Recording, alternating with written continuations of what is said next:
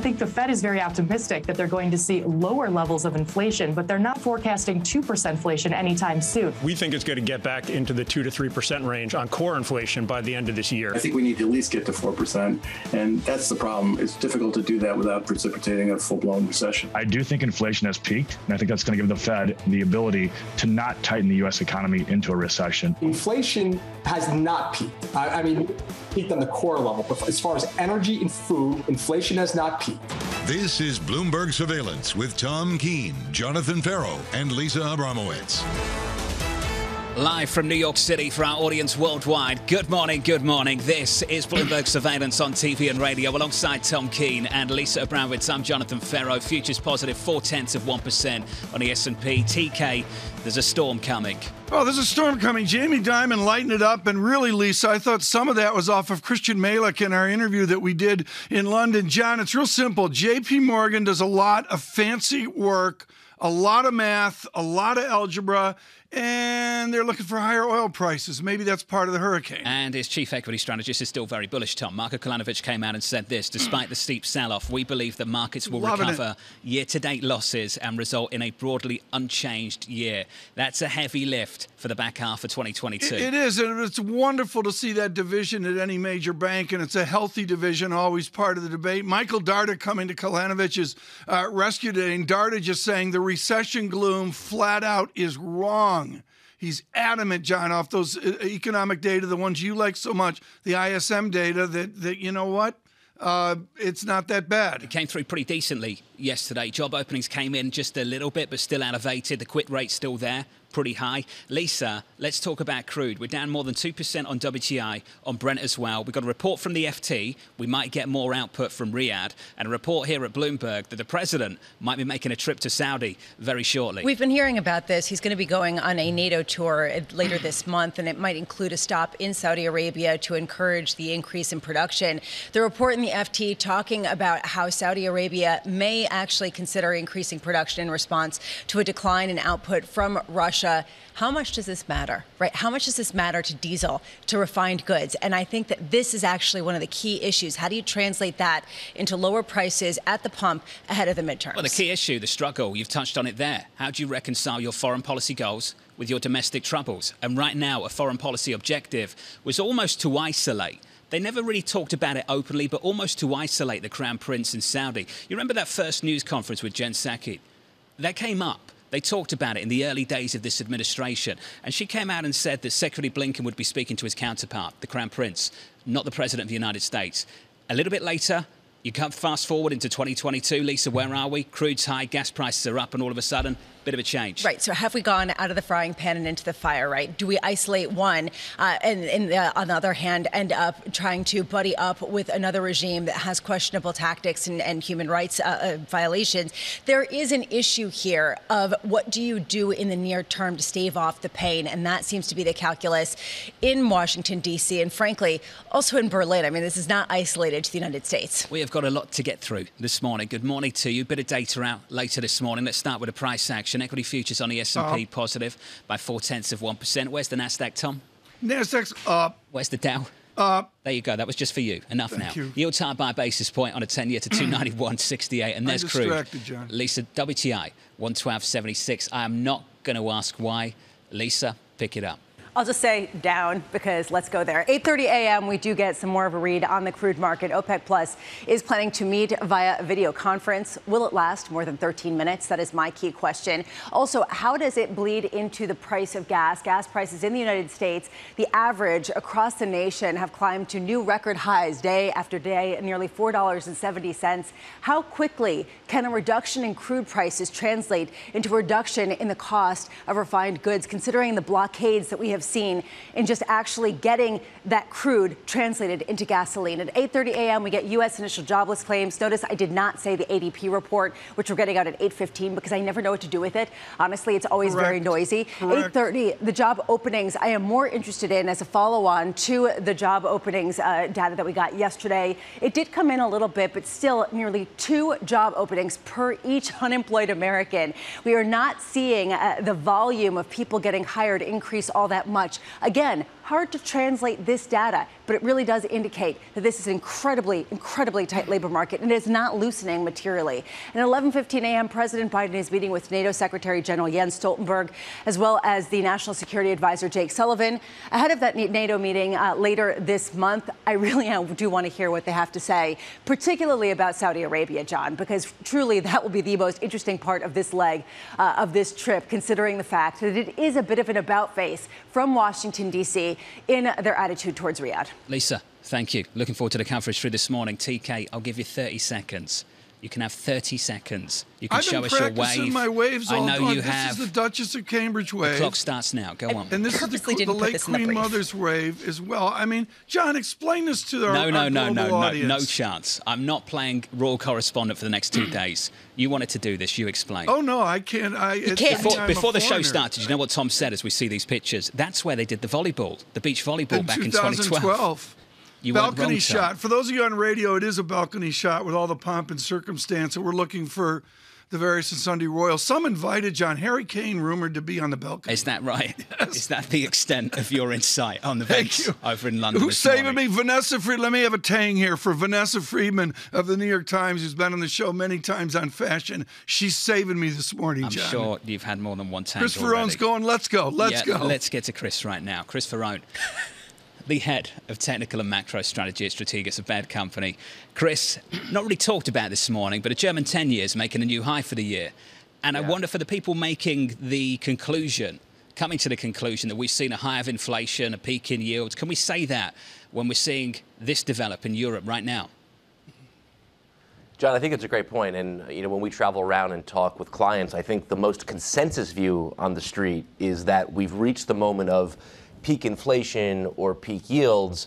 The only problem with that is the market is not justifying it. It's not just German 10-year yields at new highs. Look at Aussie 10-year yields this morning. Look at UK yields. Look at French yields, Spanish yields, Italian yields. Across the board, the global bond markets have not bought into this. To this idea of peak inflation or peak yield. So, listen, peak inflation is a math problem, right? There's base effects. That'll sort itself out over time. But the reaction function of the market is what we care about. Right. And the reaction function of the market isn't buying the story. Chris Ferrone, what is the reaction function to the opening of China? Well, I think you're seeing it in a couple places. Number one, I think you'll get another bid in the commodity complex here. I'm not sure that's great for Europe. It's a little bit of a catch-22 here, right? We want inflation to come down, but we have China easing, right? We have a first decile PMI reading in China, which is going to incite more easing. We've seen the Chinese yuan start to weaken here. So I wonder if this actually reignites some of the inflation fears. And, that's what strikes us here, right? You have CPI running in the low 8s. I can't think of anyone who thinks it's going to be higher a year from now. Everyone's in the camp that it's going to be lower. I don't think the bond market's buying that story. So what does that mean in terms of the bullish side or the bearish side ahead? Well, I think it means when we look at the leadership of this market, right, we've seen triple Qs, the top of the market, the growth part of the market, underperform going into this drawdown. It's underperformed during this drawdown. I suspect what it means, Lisa, is it will continue to underperform on the other side of this. I think these rallies in growth stocks or in tech are opportunities every time they bounce to get smaller in that part of the market. The market has told us this is not your leadership anymore, and that's a message that we want to respect. Chris, just briefly on energy. I think we all hear the same voices over the last few months. We see the gains year to date. They're huge. I get some guests coming on and saying, not over-owned. And I sit there thinking, well, we've had a massive move this year, big move last year. How are we still talking about a segment that's absolutely ripped roared through the last 2 years that's under-owned? Chris, is that real? Is that an under-owned industry group still in this equity market? So, John, the language we've used is energy is overbought but not over-owned. And by overbought, listen, it's 40% above the 200-day moving average. That's the most extreme reading we've seen in 40 years. It could certainly consolidate or correct from that. But it's 5% of the S&P. right? So to say it's some massive weight, that it's over its skis from a structural weighting perspective in the S&P, I think is a bridge too far. And when you think about the culture of the market over the last decade, with the proliferation of stuff like ESG, we have pushed investors away from energy. So I don't know how it can be overowned here. We did some work this week looking at the largest ESG fund in the world. Its correlation with the S&P is 0.99. Right? So when you think about indexed returns, that's ESG versus something like energy, 5% of the S&P, I still think very underowned. Hey, Chris, fascinating to hear from you. As always, buddy. Chris Ferrone there, a Strategas. That industry group, Tom, at 58.4% year to date. Yeah, it's going to be a play here, and we're going to see. You wonder about rotation. No one's talking about rotation, John, but I'm just going to suggest, as you mentioned with the J.P. Morgan battle between their strategist and their chief executive officer, this is the raging reset into mid-year. I'm suggesting mid-year starting 30 days in advance, June 1, and here we are. And yesterday, I'm sorry, that data wasn't the gloom cruise view. I agree, Tom. You look at the ISM in America, Lisa, if you looked at, say, the job openings in America, the quits rate in America, the data's still pretty decent. Is this good or bad? I'm sorry. I know that people are going to accuse me of being the absolute from the market gloom, perspective. But from a market perspective, is that good or bad? Right? And honestly, what you're seeing is the Jim Bullard school of thought getting more and more dominance. This idea that perhaps they could go up to 3.5%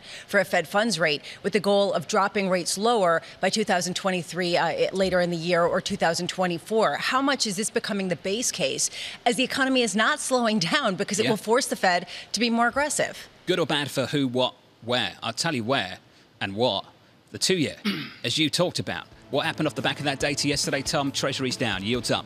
Yep. Yields up at the front end, more work to do with the Fed. Oh, we're 306 in the 30-year bond. You wonder when we get the 10-year back to a 3 right now, 2.92%. John, 500 people used to park their cars on the House Guards field. It was the great perk until 1997. We need great perks on Bloomberg surveillance. Future's up, Tom. Do you want to wave us out? Yeah, I'll wave us out. You wave us out. I'm going to do a Duchess Cambridge out. On radio, this is emotional.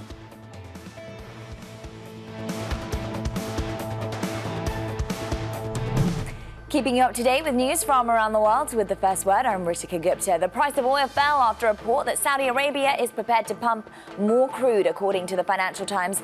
The Saudis have indicated to Western allies that they are ready to increase production should Russian output decline substantially. The OPEC Plus coalition is meeting today and is expected to ratify a modest increase in production.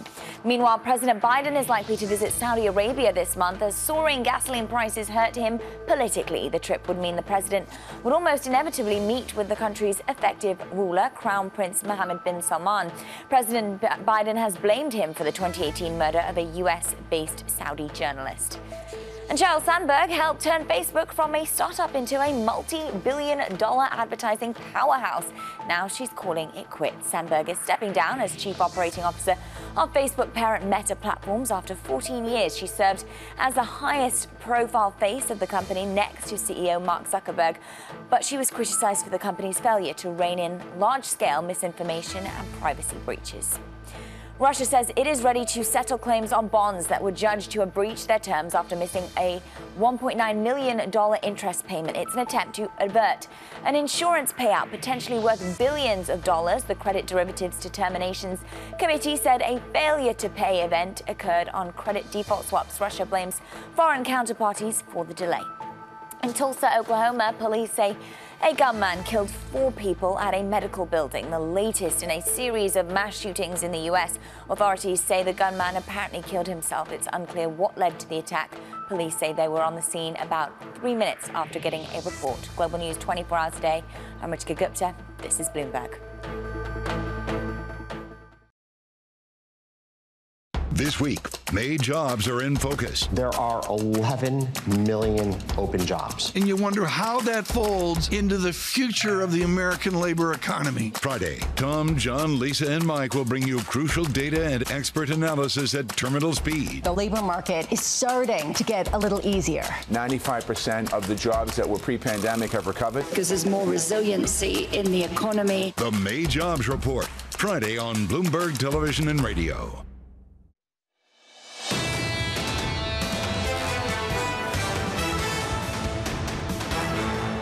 It's a hurricane. Right now it's kind of sunny. Things are doing fine. Everyone thinks the Fed can handle this. That hurricane is right out there down the road coming our way. We just don't know if it's a minor one or Superstorm Sandy. Jamie Dimon making some headlines in the last 24 hours, the JP Morgan Chase chairman and CEO. Wow. TK, what did you make of that yesterday? I think magnitude is the issue here. In economics, one of the great divides, John, is sophomore year, they start talking magnitude and they look at it on a log basis. He gives you the magnitude of the hurricane, but one of the issues here for Chairman Powell is you don't have a hurricane and you ebb away. And what you get, John, then is a longer-term inflation. If you don't get the cathartic recession, we get the longer-term inflation, which crushes the middle class. In many ways, Tom, wasn't he just stating the obvious? There's some storm clouds brewing, there's some trouble on the horizon. Might be a weak hurricane, might be a strong one. I give great credit to Lisa for driving Brian Moynihan and Davos toward actually talking about the banking business.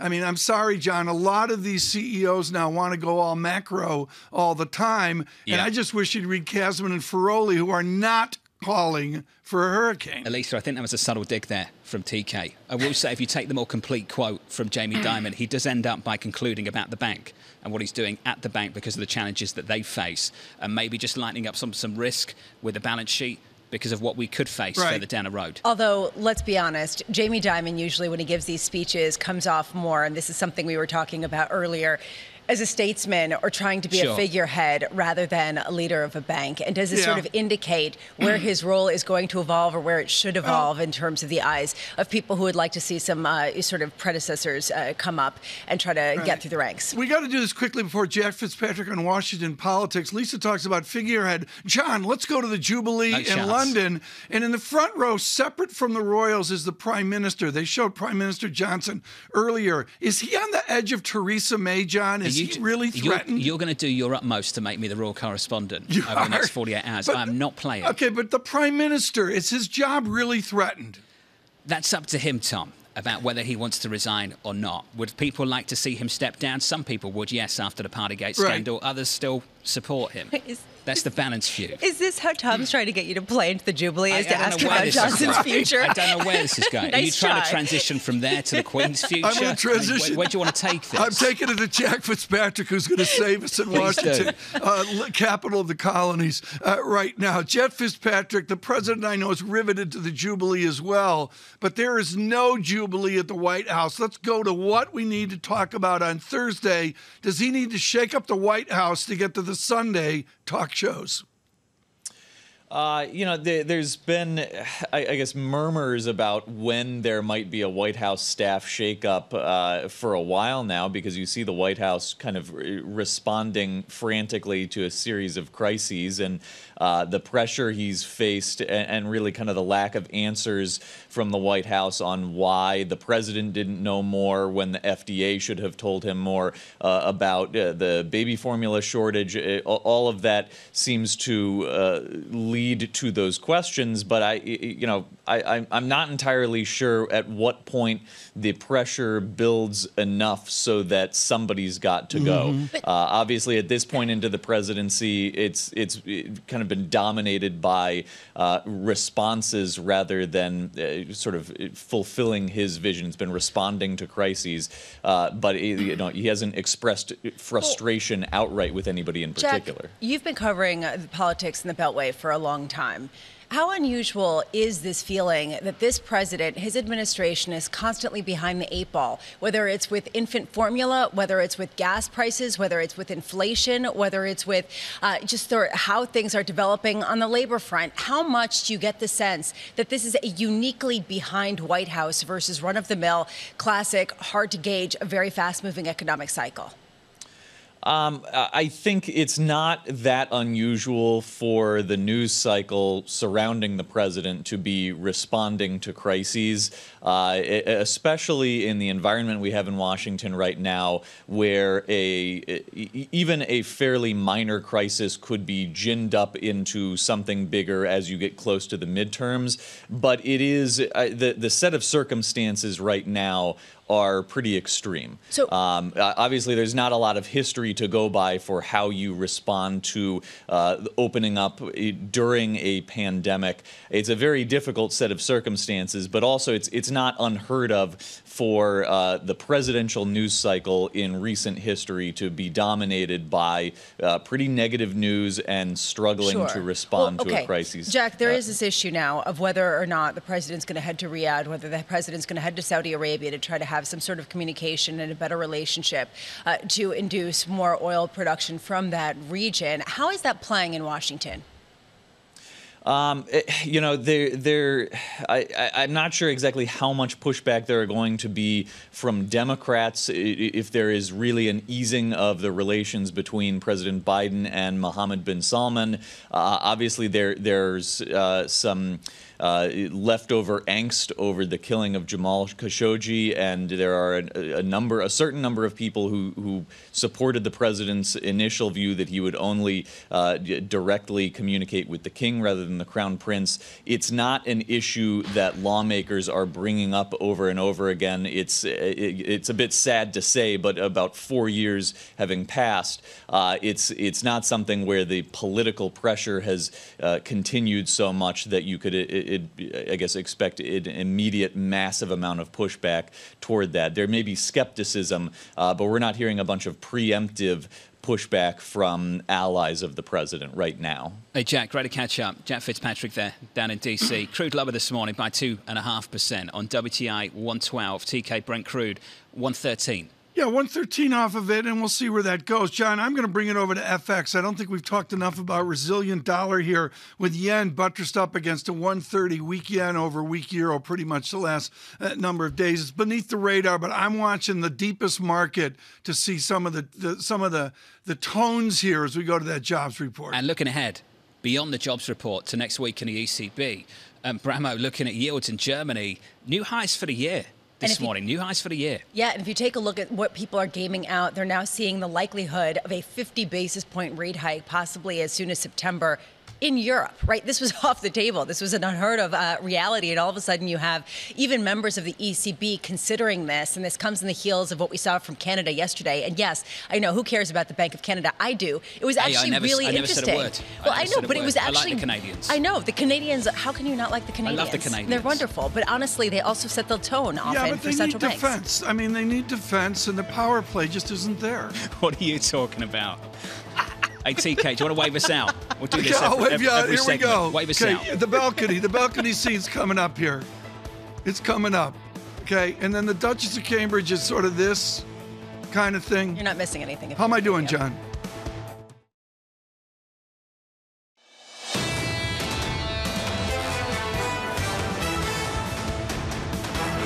No real drama here this morning. Good morning to you all. Futures just about positive on the S&P and the Nasdaq, up 1/3% on the S&P 500. On the Nasdaq 100, up 0.5%. Marko Kolanovic over at JP Morgan thinks we can recover the year-to-date losses. On the S&P, that's about 17-18% away. It's quite a rally you can expect into year-end if you believe that is the case. JP Morgan and the team thinks we can avoid a recession. And Tom, one ingredient for that rally, stimulus out of China. Marko Kolanovic very focused on that particular factor to push us back up. We mentioned that with Christopher and Johnny. 100% agree. I'm not sure, I'm no expert on it, but I think we're way downplaying China at reopening. John, let's do the drawdown right now as part of your data check here, folks. It's not that gloomy out there. The Dow down 10%, SPX midway. But, John, look at the damage in the NASDAQ. I like how you led with the Dow and then you want me to take you seriously. Yeah, the NASDAQ. The NASDAQ's been brutal. It's off the lows, though, Tom. Big move last week. Yeah. What we saw in the month of May to close out May, Marko and the team thinks that's a template. They think that's a template for the rest of the year. We'll see. That's the call from them. And I got a lot of messages yesterday about whether Marko and Jamie should have a chat, a conversation. Oh, now, come on. It's healthy. To work things out. It's healthy. No, I don't agree. Hey, Tom, it's not my view. Just presenting the views of many about people. The That's what we do here. We're not going to talk about that. Of the Jubilee. We will talk about the bond market. In Germany this morning, yields making new highs for the year, through 120. On a 10-year, back to 290. And all of a sudden, we're thinking about 3% again, after topping out at 320 at the start of May. On a 2-year yield, 265. Yields high by about a basis point. A lot of this coming about off the back of decent data in America. And the idea being that this Federal Reserve, Tom, has more work to do. John, I agree totally. Folks, I want to make clear with the Jubilee and with these guys with the hats on, we're having the Royal Tang this morning, John. I think you've drunk enough Tang already. Like it's a thing. 31 minutes it's a little in. We've shot got of beef a few more fevers hours here with the Tang. Left. You enjoy yourself. I'm going to get to crude. WTI and Brent. Please. And I'll just finish up on this. 2 reports this morning. One from the FT, the Financial Times, reporting that the Saudis could be getting ready to pump more crude. That plays into the story we heard from the Wall Street Journal earlier this week. The second story came from the team here at Bloomberg that maybe this president is thinking about a little bit of a visit to Riyadh later this month, Tom. That's teeing us up for perhaps a loosening of this commodity market. Brent and WTI lower by about 2.5%. Halima Croft writing this morning with RBC. She's looking for a great bargain as a possibility between Mr. Biden and the royal family in Saudi Arabia. Sarah House joins us now on the American economy and, yes, the seriousness of the jobs report tomorrow. Senior economist at Wells Fargo. Sarah, I want to talk about fully employed America. Which America is fully employed? Well, I think when you look at what part of America is fully employed, I mean, the job demand that we're seeing, it is broad-based. And so we're seeing it across various sectors. So whether it's the professional services, but also in terms of some of those lower paying service sectors where we've seen hours tick up. And overall, when we look at the U6 unemployment rate, so that is broader and includes some of those part-time for economic reasons, we've seen that near record lows as well. So I think by and large, no matter how you slice it, I think you are seeing a very tight labor market right now. I'm being told by people, Sarah, not Wells Fargo, that the chairman of the Federal Reserve wants the unemployment rate to go up. Who in America should lose their job so the unemployment rate goes up? Well, that's why it's so politically sensitive and why the Fed officials will never come outright and say it. But I think implicitly they do need the labor market to cool. And that's probably going to involve the unemployment rate ticking up just to relieve some of the inflationary pressures that's stemming from the labor market. So if you look at the unit labor cost trends, we'll get an update on that this morning, but they're trending at roughly 5%. And so that implies either steep compression in margins or still significant inflation coming from the labor market. Fed can't do much about semiconductors. They can't unload ships out the port of LA, but they can impact that labor portion of inflation. Sarah, which aspect of the labor report that we get tomorrow is going to be most important to the Fed?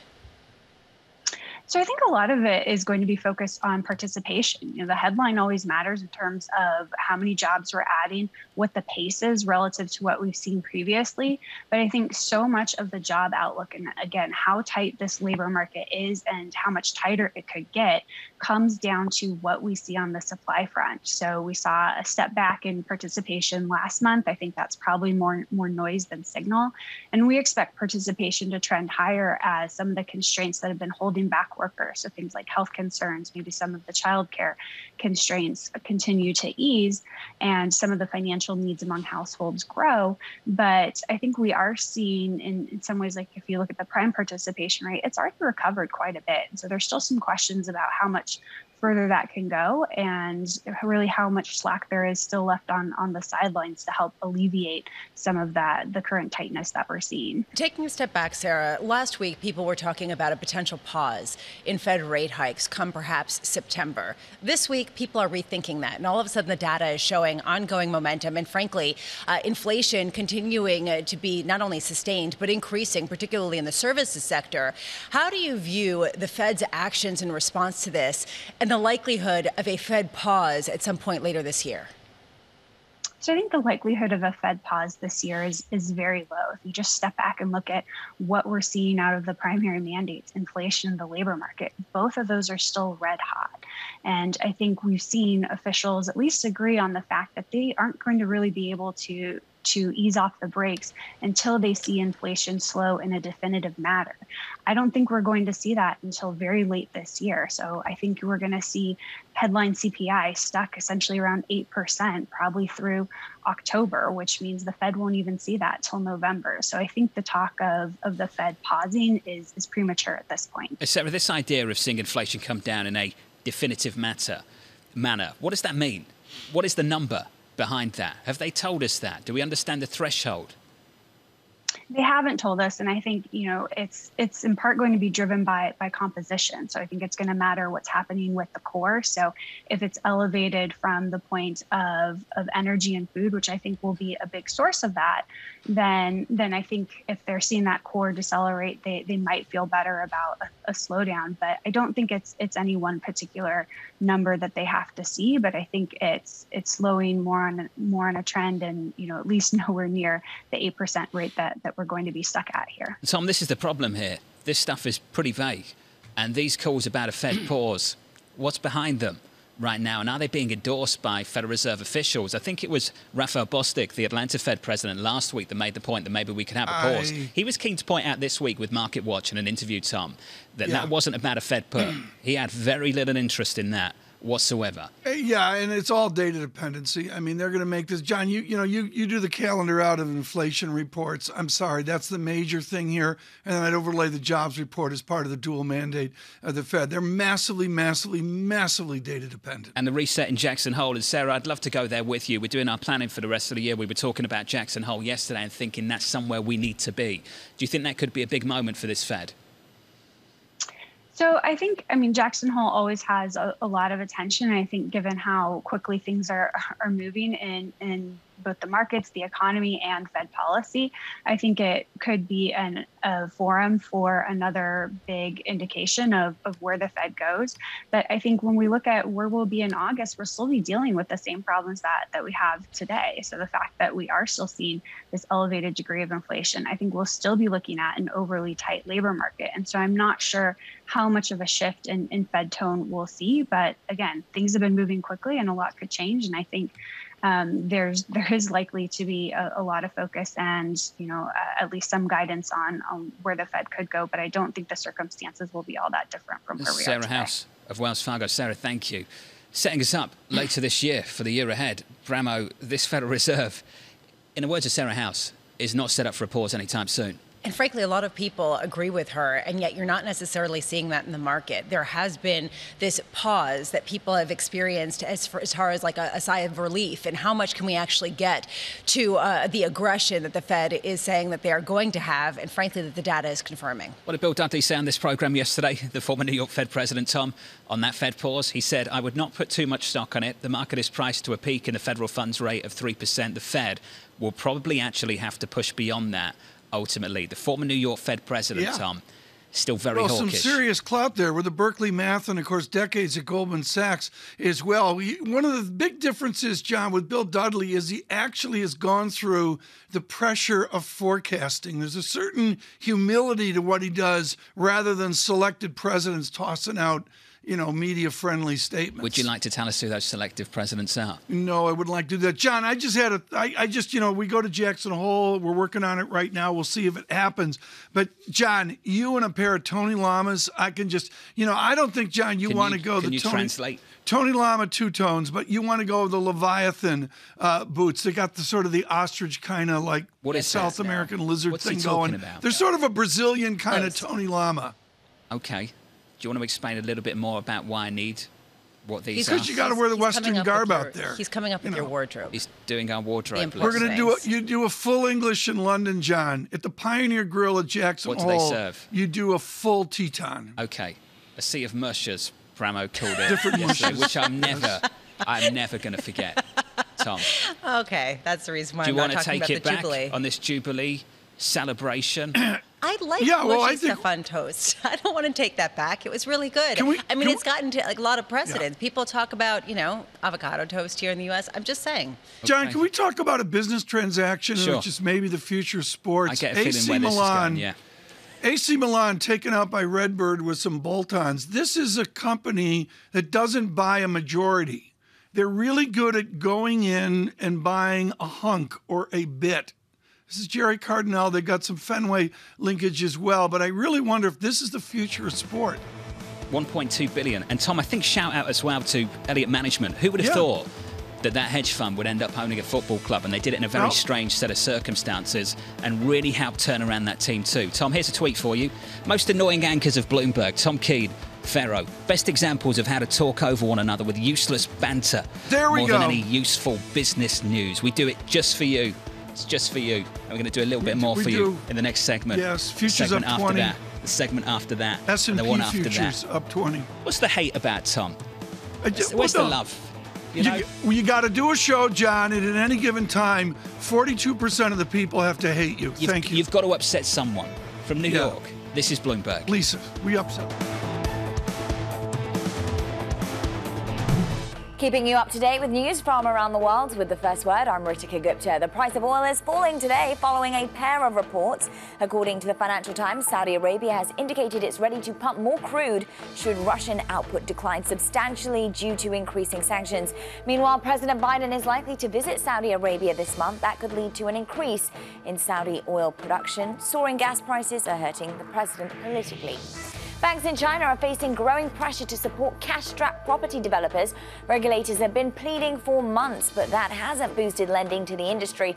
Builders and regulators are counting on banks to provide a lifeline as bond funding and home sales dry up. In Virginia, a jury sided with actor Johnny Depp in his libel lawsuit against ex-wife Amber Heard. Jurors awarded him $10 million and vindicated his allegations that Heard lied about Depp abusing her. But the jury also found that Heard was defamed by one of Depp's lawyers and awarded her $2 million. The crypto business run by billionaire brothers Cameron and Tyler Winklevoss is making its first ever job cuts. Gemini Trust is slashing 10% of its staff as trading across the industry plunges. In a memo seen by Bloomberg News, the brothers blamed the job cuts on what they called crypto winter. Last year, Gemini said that it raised $400 million in a round of funding that valued the company at $7.1 billion. Global news 24 hours a day, on air and on Bloomberg Quick Take, powered by more than 2,700 journalists and analysts in more than 120 countries. I'm Ritika Gupta. This is Bloomberg.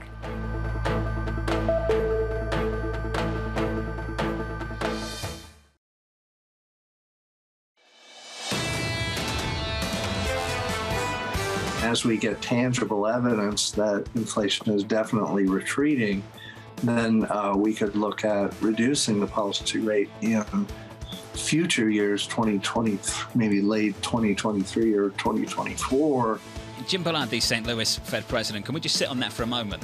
The idea that we could be looking at reducing the policy rate in 2023. Tom, come on. That's next year.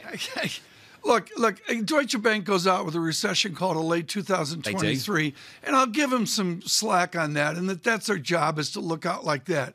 We've got Fed presidents doing the parlor game out a year and a half, John. At least I can say that's original. Well, Tom, it's original to talk about bringing down inflation, get rates up to 3%, maybe more, and perhaps do that by the end of this year and then talk about cutting interest rates next year. Should that even be part of the conversation? Exactly. There's always two-way risk around a policy story. I get that, but I just don't see the value of making that comment right now. We had to move beyond Arthur Burns' smoke rings and the very narrow communication strategy of Alan Greenspan. But, John, to me, it's out of control. Futures right now, Tom. Up 0.6%. That's your move. It's out of control. We're both out of control. Let's go to London right now. Professor Norman's going to join us here in a minute. But on radio, you need some pageantry. They're trooping back and forth on the beach volleyball court of 2012. The Horse Guards, 240 horses involved. There's a good shot of the sand. Nailed that, Amy. Absolutely nailed that shot. There we are as they move through the morning. 14 of the lads are from Coventry, all growing up with John Farrow. Right now, Julie Norman joins us from UCL. We're going to do a little explanation here. Professor Norman of the University College London, how does a jubilee fit in to the total political chaos I read every day of the United Kingdom?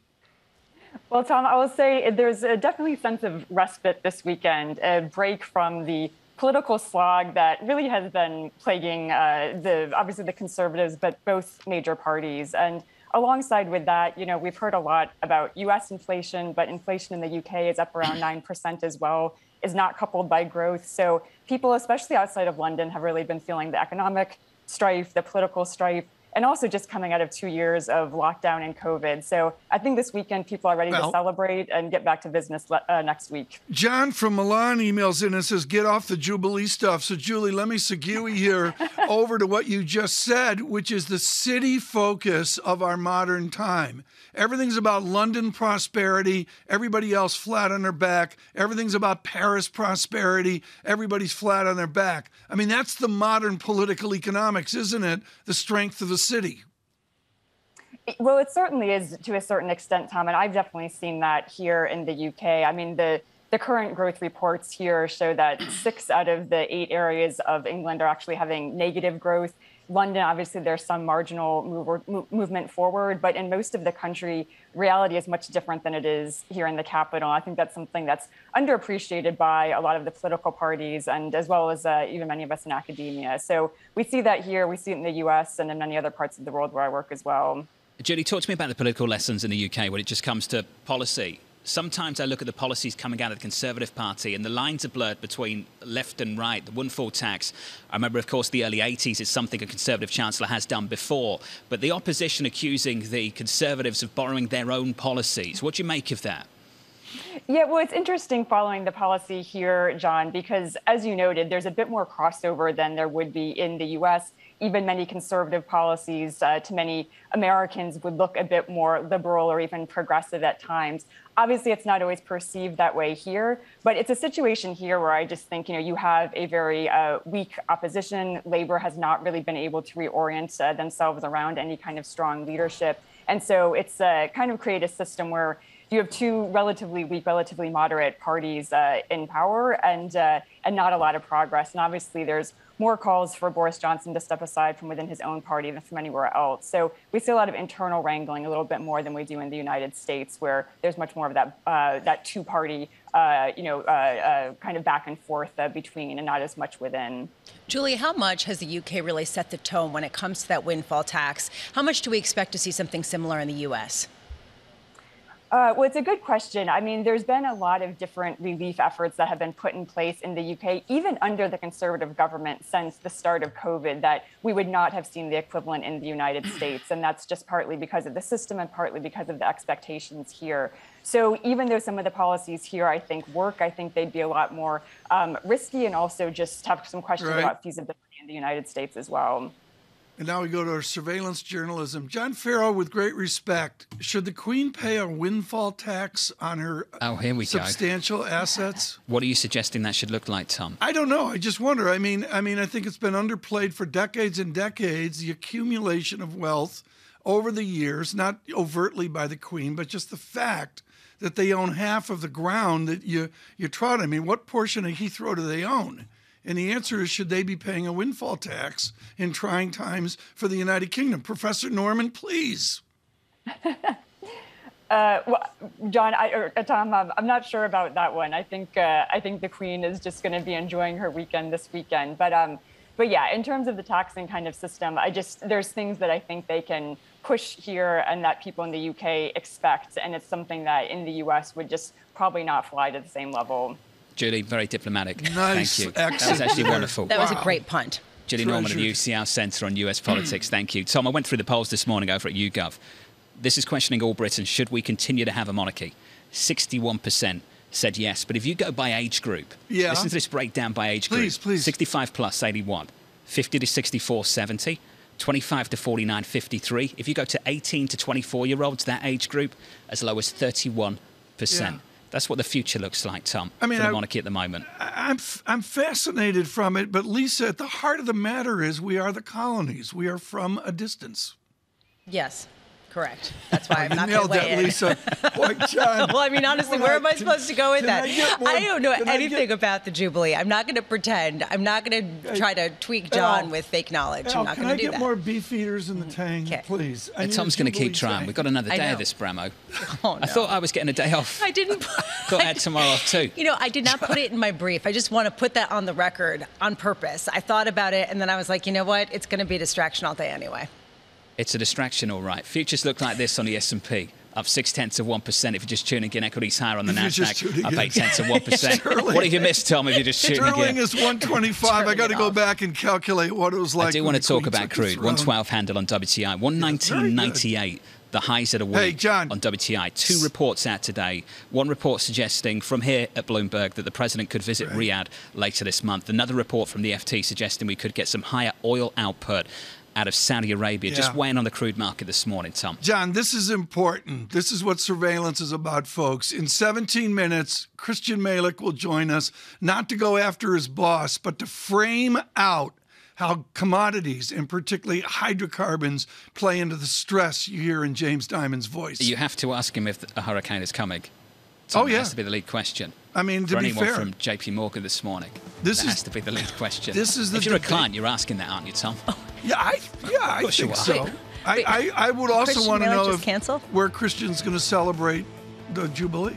You can ask him in a moment. Futures up 0.6 on the S&P, on the Nasdaq up 0.8%. Another nice morning of gains, hey, Bramo?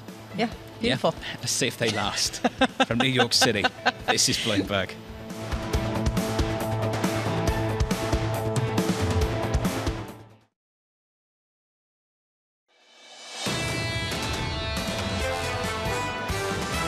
I think the Fed is very optimistic that they're going to see lower levels of inflation, but they're not forecasting 2% inflation anytime soon. We think it's going to get back into the 2 to 3% range on core inflation by the end of this year. I think we need to at least get to 4%, and that's the problem. It's difficult to do that without precipitating a full-blown recession. I do think inflation has peaked, and I think that's going to give the Fed the ability to not tighten the U.S. economy into a recession. Inflation has not peaked. I mean, peaked on the core level. But as far as energy and food, inflation has not peaked. This is Bloomberg Surveillance with Tom Keene, Jonathan Ferro, and Lisa Abramowicz. Live from New York City for our audience worldwide. Good morning, good morning. This is Bloomberg Surveillance live on TV and radio alongside Tom Keene and Lisa Abramowicz. I'm Jonathan Ferro. Equity futures up 0.5% on the S&P. More data still to come this morning stateside. And Tom, the data so far, so good. So far, so good, and it's going to be interesting on claims and on jobs data tomorrow, John. And maybe you get a reaffirmation of recession. Well, maybe not. Michael Darda leading the way with a terse note this morning that the gloom crew is flat out wrong. The Fed is fighting the last war. You saw the reaction in the market, Tom. Yields higher, treasuries lower. The conclusion, the Fed has more work to do. Dollar resilient as well, which is, rates come up, money flows to the dollar. Have we broken through? No. Is there any drama in the data check this morning? No. But the fact is we've had a real reversal of the gloom. Speaking of reversals, there is some drama in the commodity market. It's somewhere, it's there, in WTI and Brent. We came so close, Lisa, to 120 on WTI this week at 119.98, and then a big turnaround and another one yesterday. With Saudi Arabia possibly increasing production, according to a number of reports, including from the Financial Times, in response to a decline in output from Russia. First of all, how do you gauge the decline in output from Russia, given the fact that a lot of their oil is floating on ships to China right now, right? So that's number one. But number two, at what point is this willingness, a tit for tat with the U.S. government? How much does this depend on President Biden heading over to Riyadh to make peace with the leader of Saudi Arabia? And how much do some of these oil calls depend on China buying more crude from Russia? JP Morgan, we'll catch up with them in about 10 minutes, came out with this line. China needs to increase its purchases of Russian crude by 1 million barrels a day. If that doesn't happen without China, Brent crude could average 122 in the second quarter, peaking at a monthly average of 136 in June. That's painful. How much visibility do we have? I mean, we talk about all of these corporate executives coming out with just this question of we have no idea what's going on. How much visibility do we have when people are tracking with GPS systems the tankers heading to China from Russia because they're trying to move under the radar? I mean, just to give you a sense of the uncertainty in the direction of oil prices. Well, that's the issue you have in the C-suite right now. So Jamie Dimon yesterday making this point, Tom. I think it's where the emphasis lies that's important now as a corporate leader. What do you do if you think the storm clouds on the horizon? You prepare for those kind of things, Tom. Yeah. You brace. That was his point. The corporations are going to adapt. That's all there is to it. Again, Christian Mailer coming up here in 13 minutes. John, I would really make a point here of the commodity move that you mentioned. Bloomberg Commodity Index, which frankly is better math, did not go out to a new high yesterday. But Doug Cass down in Florida notes CRB, which is the old school. You'd figure from Cass, a Yankees fan, he quotes CRB. That does break out to a new high. Equity's breaking out just a little bit, not really this morning, up 0.5% on the S&P. Nice. I'll whip through it for you on the Nasdaq 100, up 0.6%. Lisa keeps calling these nice moves, just nice moves. It's a nice move. Just nice moves. No, you were the one who called it that, and then you're going to put that on me. Very frustrated, Lisa. Well, I did not call it nice. Just let me get to the bond market. It's meant to be a day of celebration for the Queen. 290.76. You on that. It's unchanged, Lisa. At 291. So a day of celebration. We're not going to let that go, John. 8:30 a.m. OPEC Plus is meeting via video conference. how long do they actually meet for? That's my big question. Also, is there more of an indication from Saudi Arabia that they're planning to increase production to offset a decline from Russia? How does this trickle out into gas prices, right? There's been this disconnect between crude and the refined goods. And in the U.S., you are seeing gas prices continue to climb to record highs. How much further does it have to go, and how much can lower crude prices in the near term really change that dynamic all that much? At 8:30 a.m., U.S. initial jobless claims. How much does this follow on to this feeling of tightness that we got yesterday with that JOLTS data, with that job openings data? 2 job openings nearly per each unemployed American. Where are the workers? When are they going to come back? What's the participation rate looking like? And are we starting to see a number of businesses say, you know what, we don't even need the workers. We're just going to cut those positions. And perhaps even some of the people who we've hired, whether it's Amazon or Walmart, we're overstaffed for the moment that we're in. And you start to see that tick up in the jobless claims that we get at 8:30. And at 11:15 a.m., President Biden is meeting with NATO Secretary General Jens Stoltenberg. Also joining the meeting is Jake Sullivan, National Security Advisor, talking about that June meeting, the NATO summit in Madrid. Again, I want to hear about President Biden heading to Riyadh. How problematic is this from a political perspective, given the fact that there's been a huge rift between these two nations, and there's been a feeling that the U.S. shouldn't get too cozy with the Crown Prince Mohammed bin Salman? How much does that actually end up being a sticking point, or is there some sort of support more globally from NATO? Elisa, you'd have to believe that he's just drowning overwhelmingly in domestic issues. And that gas price every morning, we talk about it with Anne-Marie every single morning. That's a major problem for him. It's a major problem for him, and it's also a major problem for all NATO nations. So do they band together and try to somehow bring Saudi Arabia back into the cause, back into the fold because of that necessity? Ramo, thank you. Big week ahead. Payroll's coming up tomorrow. Kathy Jones joins us now, Chief Fixed Income Strategist at the Schwab Center for Financial Research. Kathy, 120 on a German 10-year this morning. For all this talk of peak inflation, peak yields here stateside, on the other side of the Atlantic, can you make that call yet? Yeah, I don't think we're quite there, just because Europe has been lagging the U.S. in terms of this cycle. But I don't think they're far behind either. We're starting to see that catch up. We're starting to see the market build in the expectation for a tighter policy in Europe. So I think they're lagging us, but I don't think they're quite there yet. Kathy, the yields that we see are a complete mystery out to third quarter. What does your top end look like? How far up do you frame yields could go to? So when we're looking at the short end, we're still looking at the Fed tightening 50 basis points the next 2 meetings, and probably then switching to about a quarter point increases in the fall. And we see them topping out, probably in that 2 3/4 area. We're a little bit under sort of the consensus and what's built into the market. When we look out to the 10-year, our expectation is the upper end is that 3 to 3 1/4 area. As you get into a tightening cycle, yields converge across the curve. We're already seeing a little bit of inversion from 5s to 10s. So we think 3 to 3 1/4 is the upper end of what we're going to see. Kathy, we're talking this morning about the two-sided argument within each of these houses at banks and beyond of whether we're too gloomy or whether we're too optimistic. And the data is coming out strong. Does this mean that the Fed has to go much harder? That basically, yes, you could take that 3 and 3 1/4% 10-year yield, but the path to get there is one paved by a Fed that essentially has to end this cycle, has to create a downturn. Yeah, it certainly is the way that, they're talking right now, and have to take them seriously. It's pretty much across the board from Daly to Bullard. You're hearing the need for tighter policy. And I think that this cycle reminds me of the early 80s. Tom might remember this. But, you had high inflation, relatively healthy economy, and the idea was just to really get that inflation down. And Volcker at the time came in and just jacked up rates until we tipped into a recession. We had 2 back-to-back very sharp recessions. So that's kind of the risk, I think, if the Fed goes really hard here. But that certainly sounds like the intention that they have. Kathy, how achievable are these forecasts over at the Federal Reserve? Unemployment at 3.5% this year, 3.5% next year, 3.6% the year after that. How achievable is that? I'd say that's aspirational. It would be surprising to me if you could have the kind of monetary policy we're getting with higher rates and QT, along with a global tightening cycle, and still keep unemployment near 3.5%. Do you think they should rename the summary of economic projections Federal Reserve aspirations? I think so. You know, they're never going to forecast failure, right? So true. They have to. They have to forecast, you know, what they hope happens. Kathy, thank you. Kathy Jones at the Schwab Center for Financial Research. TK, the aspirations of the Federal Reserve.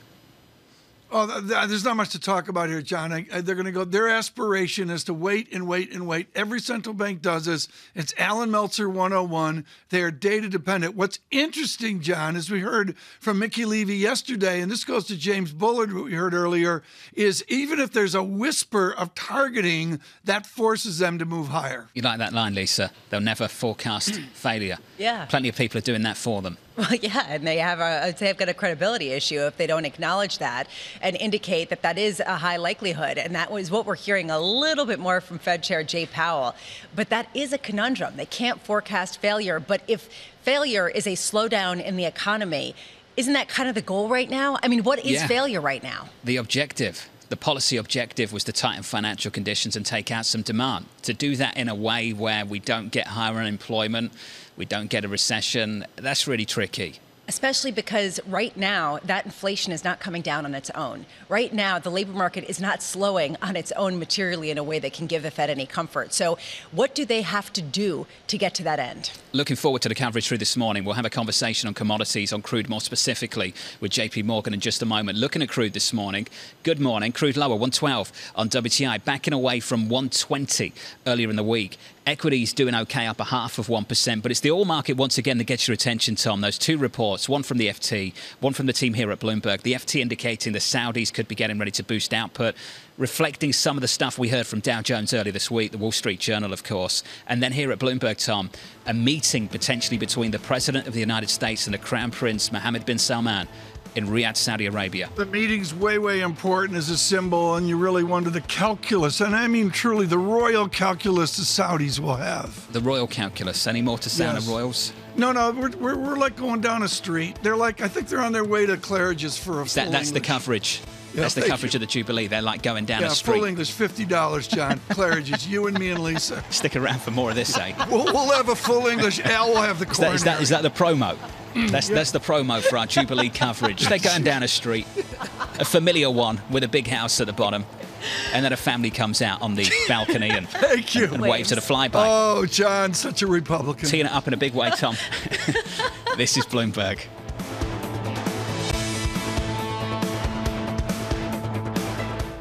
Keeping you up to date with news from around the world with the First Word, I'm Ritika Gupta. The price of oil is falling today following a pair of reports. According to the Financial Times, Saudi Arabia has indicated it's ready to pump more crude should Russian output decline substantially due to increasing sanctions.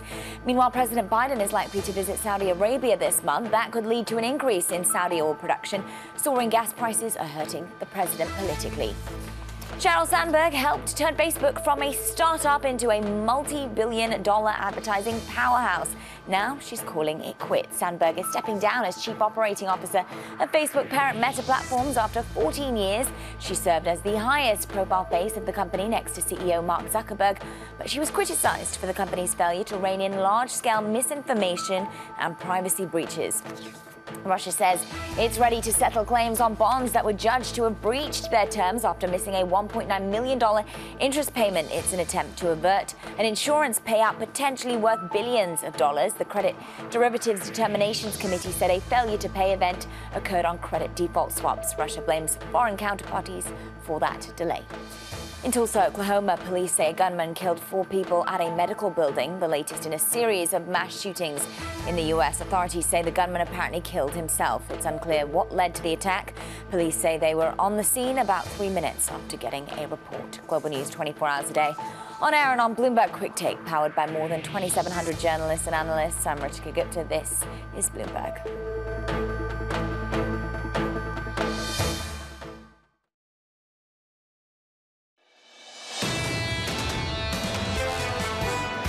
labor market is the tightest basically it's ever been, and you can see that by the ratio of unfilled jobs relative to the number of people that are unemployed. The Fed needs to loosen that up, or wage pressures will accumulate, and that will keep inflation above the Fed's 2% inflation objective. That was Bill Dudley, the Bloomberg opinion columnist, and of course the former New York Fed president. On those job openings, 1.9 for every unemployed individual in this country right now, based on the data out yesterday. From New York City this morning, good morning, futures positive, 0.5% on the S&P. Our attention through most of this morning so far, all over the place. But if you pick a point in the market, it's on crude, 112, WTI, negative 2.7%. Keep going back to those two reports, Tom, one from here at Bloomberg and a team in Washington pointing out we could have a meeting between the President of the United States and the Crown Prince later this month in Riyadh, Saudi Arabia. The other report out of the FT, in addition to what we heard from the Wall Street Journal earlier this week, just this idea the Saudis are getting ready, prepared to do more if we need them to. You wonder how OPEC Plus is in 3 months or in 6 months. And, of course, we all wonder about a gallon of gas as well. We are pleased to bring you on short notice Christian Malek, Global Energy Strategist at JP Morgan Securities. Christian, I want to go to Jamie Dimon's annual report of April of this year, his letter to shareholders, where he talked about the precarious nature of the global energy supply. Simply, that supply is easy to disrupt. We should also keep in mind that as a percentage of global GDP, oil is only about 40% of what it was in 1973, but it is still essential and critical. Mr. Dimon has stated there is some level of hurricane out there. In your 100-page treatise, you don't use the word hurricane, do you? No, we don't use the term hurricane, or it's a fantastic analogy by Mr. Dimon. In fact, the key here is if we look into the future, as we've been really calling for the best part of 2 years, we see a world that is short energy, short oil, well before we no longer need it. And I think when you think about the deficits, whether it's wheat, whether it's energy, it's all pointing towards a situation where basically there will be no solution around mitigating higher prices and particularly higher inflation across energy. We're basically short all fuels, Tom, and the only one that's available that's fungible, even in a limited context, is oil, but that doesn't preclude it moving significantly higher. At what price Brent crude per barrel does the investment incentive click in with a vengeance? I think the oil price needed, it has to be over $100 for a sustainable period. I think the volatility of this asset class, the credibility of this asset class, when you've got COVID concerns or recessionary concerns, means that you see a bit of paralysis in the C-suite. Management teams just don't want to press the buzzer on a major project on a sort of 10 to 15-year view at risk of oil prices potentially collapsing.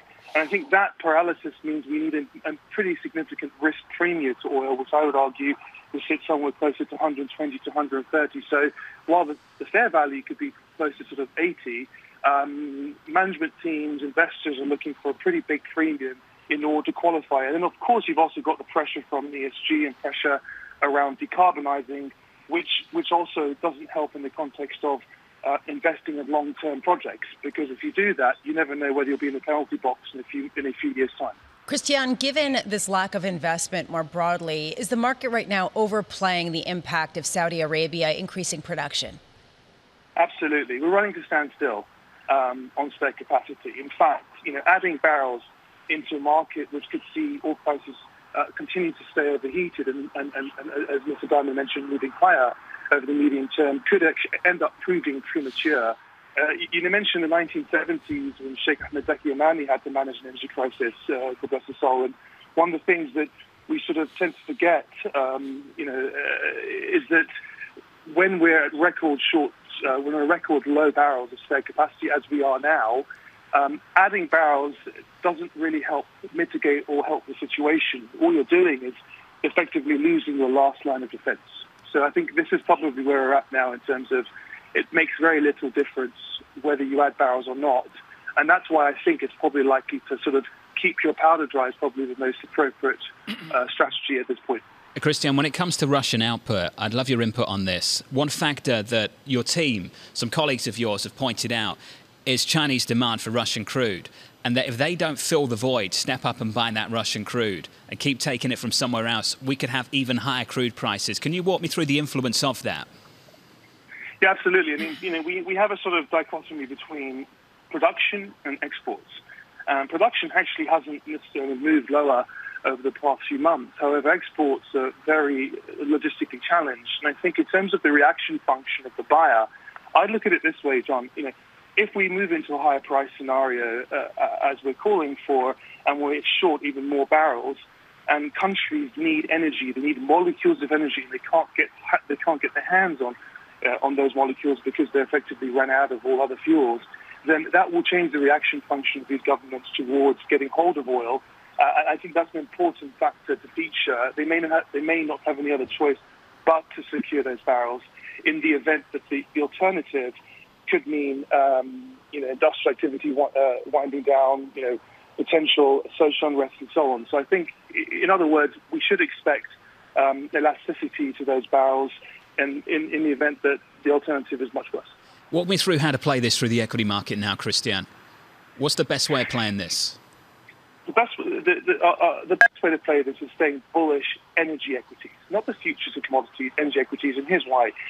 As OPEC adds barrels, that is typically bullish. We may see say they do, we could see oil prices at the front end move lower, but historically, adding barrels or reducing spare capacity is conducive to the back end of the curve.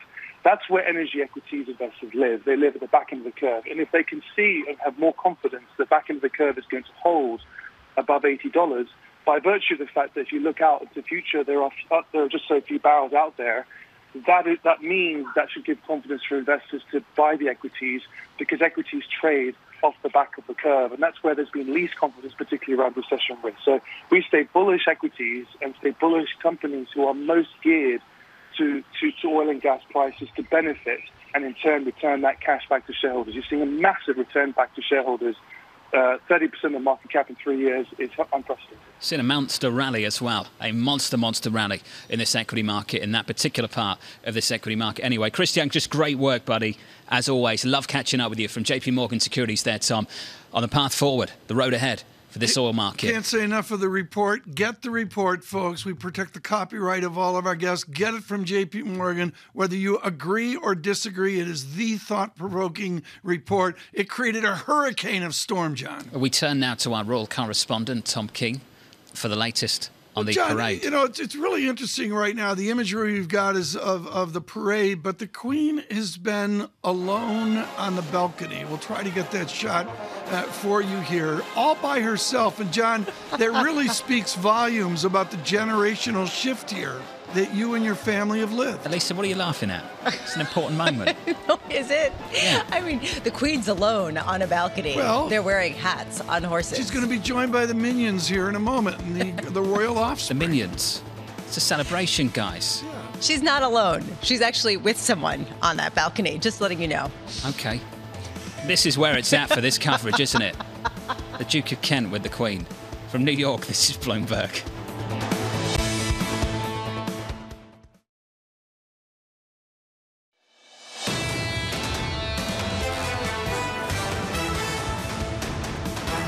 Live from New York City this morning. Good morning on TV and on radio. Here is the Thursday morning price action. About an hour away from the economic data in America. Futures positive by 0.6% on the S&P 500. On the Nasdaq 100 up 0.7%.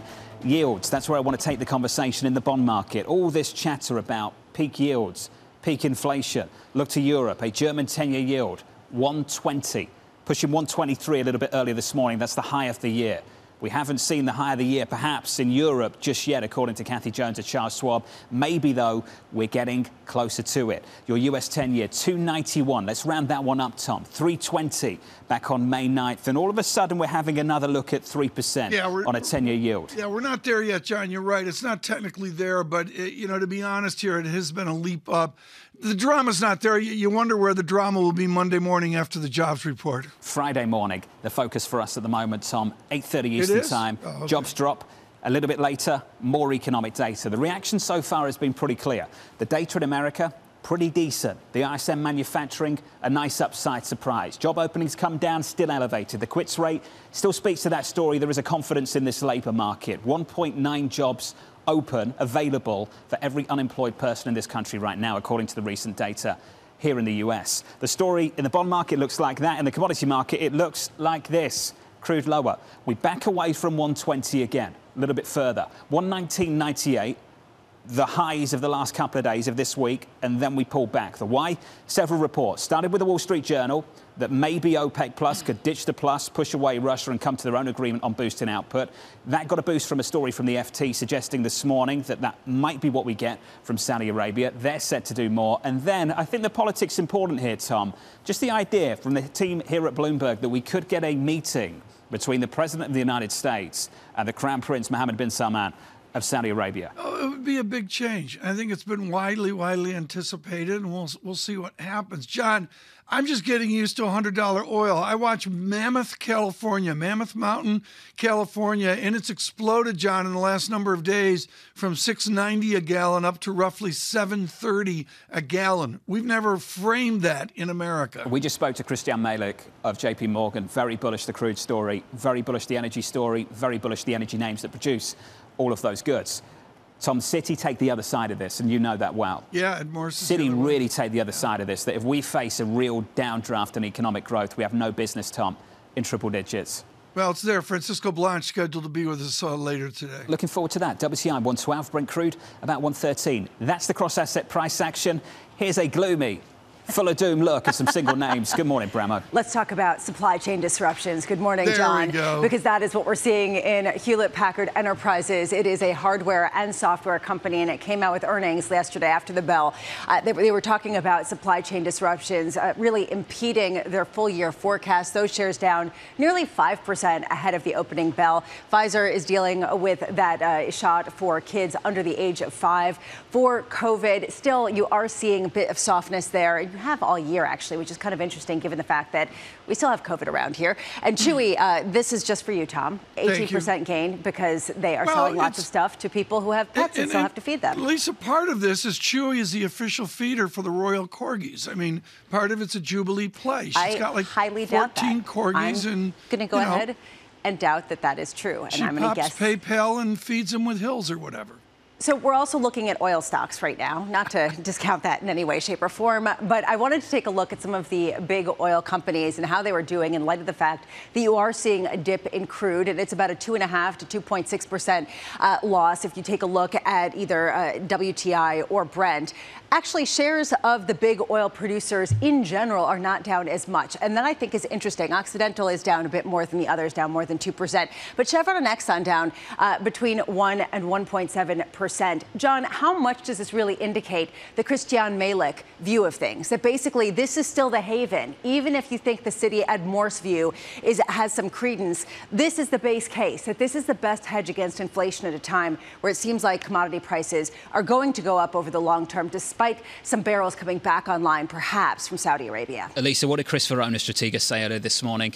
He said overbought, sure, not overowned. I thought that was a really important point. I would agree with that. A lot of people are waiting for the capitulation from the ESG crowd to say, okay, maybe we got to buy these. And they have not seen that fully yet. At what point do you see that to have this particular component become a bigger one in the S&P than it has been over the past decade? I have to say, that wasn't that gloomy, Tom. That wasn't that gloomy at all. Are you disappointed? No, you know. Fired up about the Jubilee.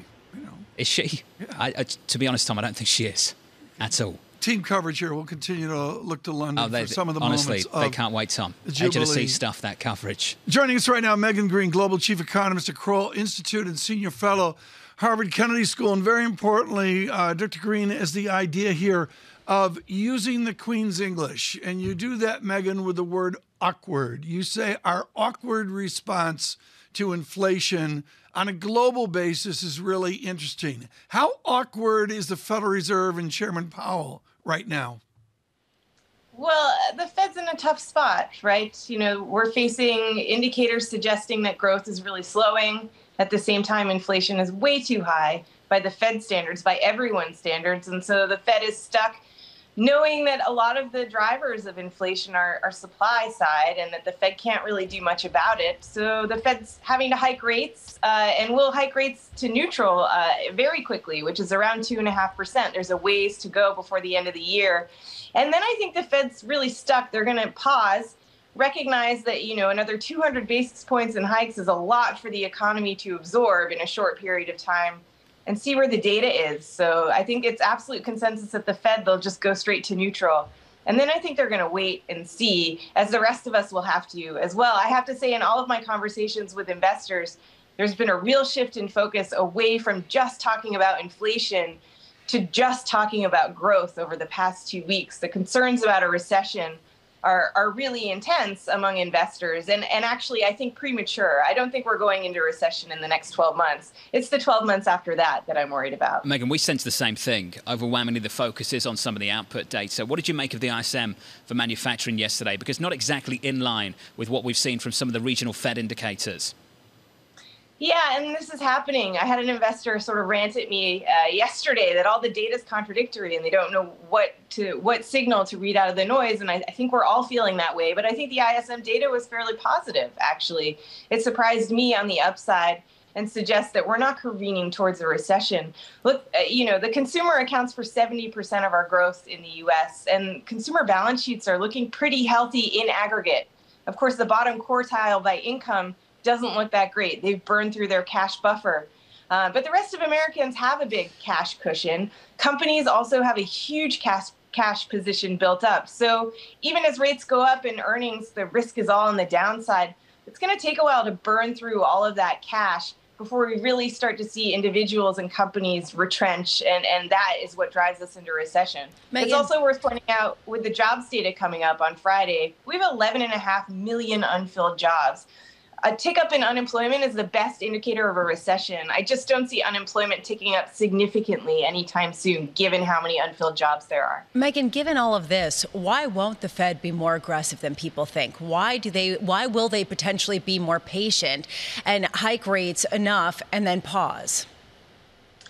I think that the Fed knows that their history in terms of engineering a soft landing is pretty poor. And in the past, every time they have actually engineered a soft landing, unemployment was actually much higher when they started. So it's much more likely that unemployment will tick up this time around, just given that it's around 3.5%.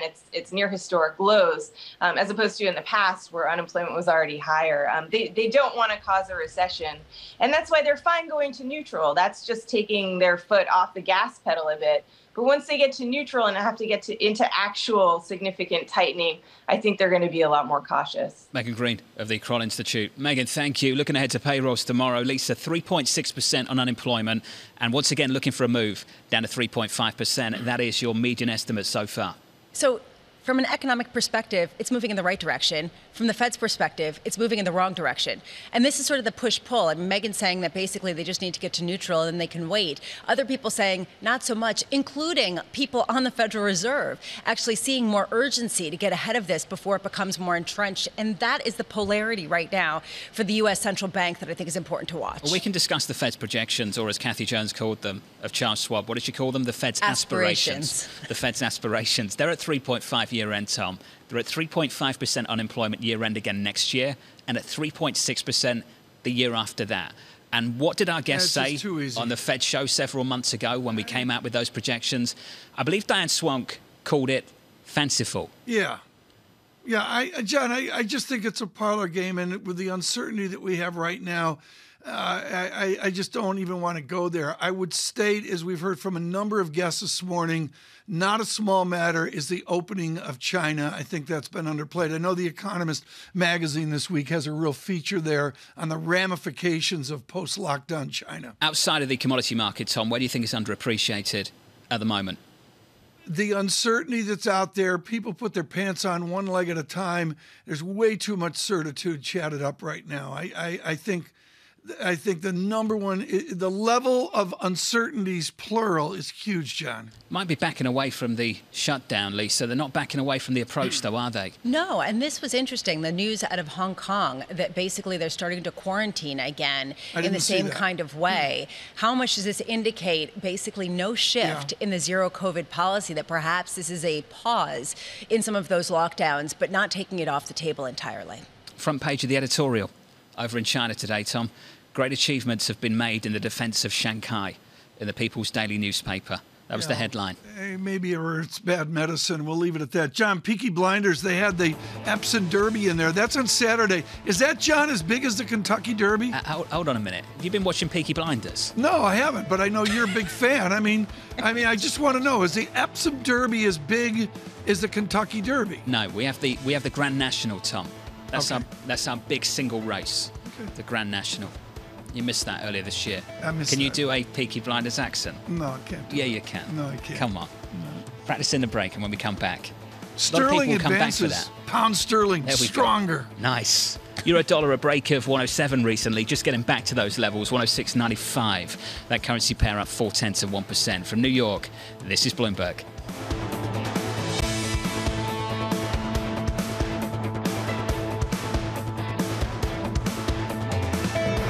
Keeping you up to date with news from around the world. With the first word, I'm Ritika Gupta. The price of oil is lower today. There's a report from the Financial Times that Saudi Arabia is ready to increase production if Russia has to cut back substantially due to international sanctions. Meanwhile, President Biden is likely to visit Saudi Arabia this month. He'll almost inevitably meet with de facto ruler Crown Prince Mohammed bin Salman, who he's shunned so far. That may pave the way for an oil production boost. In Ukraine, the central bank has more than doubled its benchmark interest rate in an attempt to stem inflation in the wake of the Russian invasion.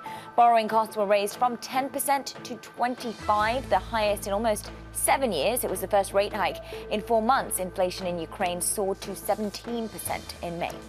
More than 2/3 of the world's population probably have significant levels of COVID antibodies. That's according to the World Health Organization, and that means they have either been infected or vaccinated. Most studies say that people who have both been infected with COVID and vaccinated have the best protection against severe outcomes.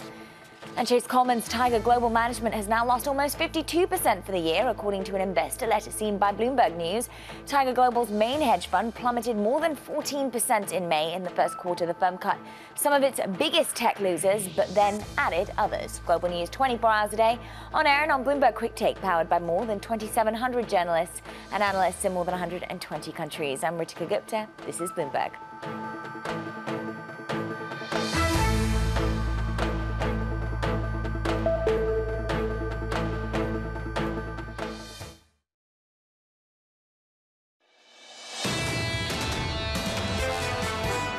The business continues to be the business it has been for the last decade. And Cheryl ran that very, very well, except for the governance part. That's you always have to qualify. You can't really say anything overwhelmingly positive or overwhelmingly negative about Sheryl Sandberg. She was an astonishingly effective leader who had a major blind spot. And she's on her way out. And that was David Kirkpatrick, Economy founder and author of The Facebook Defect.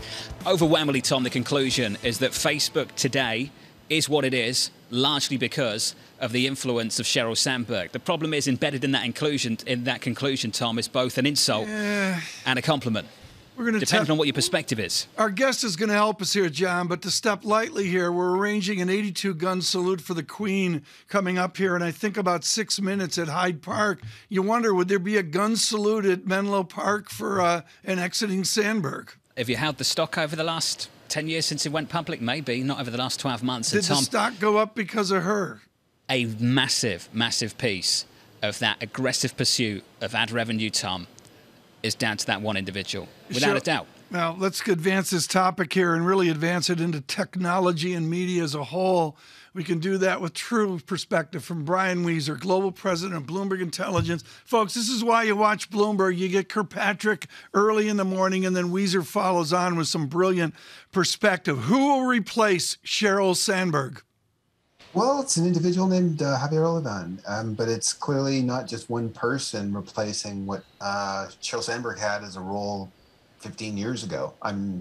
Her role is, we were just joking about it, is distributed. Her responsibilities were really distributed over the last 4 or 5 years in particular. I think it's a mystery of how Mr. Zuckerberg runs the shop. It's Elon Musk, 24/7. How does Zuckerberg run Facebook, and what kind of Sheryl Sandberg does he need next? It's interesting. 5 and more years ago, people like me would have been debating just how much in control was Mark Zuckerberg. Just how much. And because Sandberg did have so much power and authority over so much of the business, The reality is this was Zuckerberg's business. It remains his. And that is, at the end of the day, he has people who are going to execute what he wants to see happen. There are going to be all sorts of speculation as to why she's leaving now, Brian. She does say that she wants to work more on philanthropy. She wants to more commit herself to her new stepchildren, her family, etc. Is there a more marked shift in now Meta that perhaps doesn't jibe with the sort of nuts and bolts approach that she took? I think they're clearly trying to move into directions that are different than anything she ever worked on. That's for sure. That's not a reason to move on, though. I mean, I think, there's been enough speculation that, I can only say is probably as accurate as anyone else could say it, in terms of whether she would have moved on had Clinton won the election in 2016. Maybe there would have been reasons to do something sooner for a bunch of other reasons, because of all the challenges that they had. At the end of the day, I don't know that it's a change of business that's the catalyst for the change. But I think it's clear that Zuckerberg wants to move the business in a different direction. The advertising business, although as important as it is, it's everything from a revenue perspective. From our client's perspective, it's still a really important media partner. But at the end of the day, it's not the thing that Zuckerberg's focused on. He's focused on connecting people for good and for bad. Brian, do you think that Sheryl Sandberg holds a lot of the blame for emphasizing ad revenue and, frankly, just volume and traffic over a lot of concerns, social concerns, with respect to the influence over entire societies as well as children? Well, what's the saying? Success has 1,000 fathers or mothers, and the opposite has probably only a few people to blame. No, I think that the consequences are pretty widely distributed. I mean, the responsibilities for consequences that we've seen of all the bad things that really have been associated with Facebook over the years are not just one person's responsibility. I mean, if they are, you could say it's Mark Zuckerberg's. But there's so many different factors at play. I don't think you could just pin it all on one person. Brian, the elephant in the room of the last 12 months, if you hold the stock, is the performance of the name. It's been terrible. It's been brutal. Piper Sandler out this morning, cutting the price targets on Snap, on Pinterest, downgraded to neutral from overweight, off the back of what they see as slowing digital advertising spend. Given the headwinds in the industry, what do you make of what's going on at the moment for this name, for others too, exposed to the world that Sheryl Sandberg, ultimately the industry, she helped create? Yeah, I think here the issue is one of expectations, and where do you divide up and distribute the blame for that one? I think the reality is they had this ridiculously strong pandemic. They did so incredibly, so much better than you could have realistically expected. They did catalyze some growth, but I think they capitalized on circumstances that were way outside of their control. The digitalization of the economy during the pandemic was not something that they caused, but they certainly benefited from. So there's that. I think that too few people understand or appreciate just how difficult the comparables were from the first quarter of 2021 when they slowed down to a single-digit growth rate after they grew almost 50% at the size they're at. So there's a mismatch of expectations. I'm sure the company had a mismatch of expectations too, but investors almost certainly did. And that's, I think, where we are with the stock. Brian, just quickly, what's Alphabet getting right in that world? Alphabet gets a lot of things right. Well, first of all, they're more exposed to where the economy is at this moment in time, right? There's more of a skew towards services rather than products. That helps. They're less dependent on the e-commerce-based revenue that Facebook was dependent on. I think that at the end of the day, though, and maybe this goes to a bigger issue, Google's gone through an extra generation of management. It is not an individually controlled company for practical purposes. It is, has professional management throughout. I mean, yes, Facebook does too, but it's an extra generation deeper, if you will. And so there's just more diversification. They're just better exposed to where the economy is in general. Brian, wonderful to catch up. As always, Brian Weiser there, the Global President of Business Intelligence over at Group End. Just to go through that Piper Sandler call, Snap and Pinterest cut, downgraded to neutral from overweight. Alphabet, Tom, they called it the star of the show. John, I just did on Facebook, and this goes with David Kirkpatrick joining Bloomberg this morning to the day they went public, and I had Kudrowski and Kirkpatrick on set. John, Facebook now is down to a 17% return over life of fund per year, and they are 3 standard deviations off the trend. That's, I don't care who you are, John. If you're a CEO, that is unacceptable. The last 12 months, Lisa, has been absolutely brutal for that name. You have both the retracement of the pandemic gains, but you also have a lot of companies not advertising as much because they don't have the goods to actually sell, right? We heard this as an excuse for Snap, that basically the supply chain disruptions and the lack of supply has led some companies to pull back with their advertising revenue despite the incredible demand. How much is that going to be a persistent theme? Futures right now up 0.5% on the S&P and the Nasdaq 100 up 0.7%. The price action developing as follows going into the opening bell, and a little bit of economic data later this morning at 8:30 Eastern Time. Yields unchanged at 290.58. The trend yesterday pretty clear. Upside surprise on ISM manufacturing. That drove yields higher, treasuries lower. Just this conclusion, Tom, that every time we get a strong data point, this Fed's got more work to do in the minds of this market. Absolutely. But, we've had some weak data points as well. I think it's indeterminate right now. And what we're going to see here in 35 minutes is the beginning of 2 days of data that matters. I mean, there's just no question about it, John. On to payrolls tomorrow morning. Big focus for us this morning. Crude just about holding on to 112, negative 2.8%. A report here at Bloomberg that we could have a meeting between the President of the United States and the Crown Prince of Saudi Arabia, Mohammed bin Salman, perhaps later this month. A report out of the FT that the Saudis are getting ready to push output up just a little bit more. We'll get the thoughts of Brian Niconouvin very shortly. Heard on radio, seen on TV. This is Bloomberg.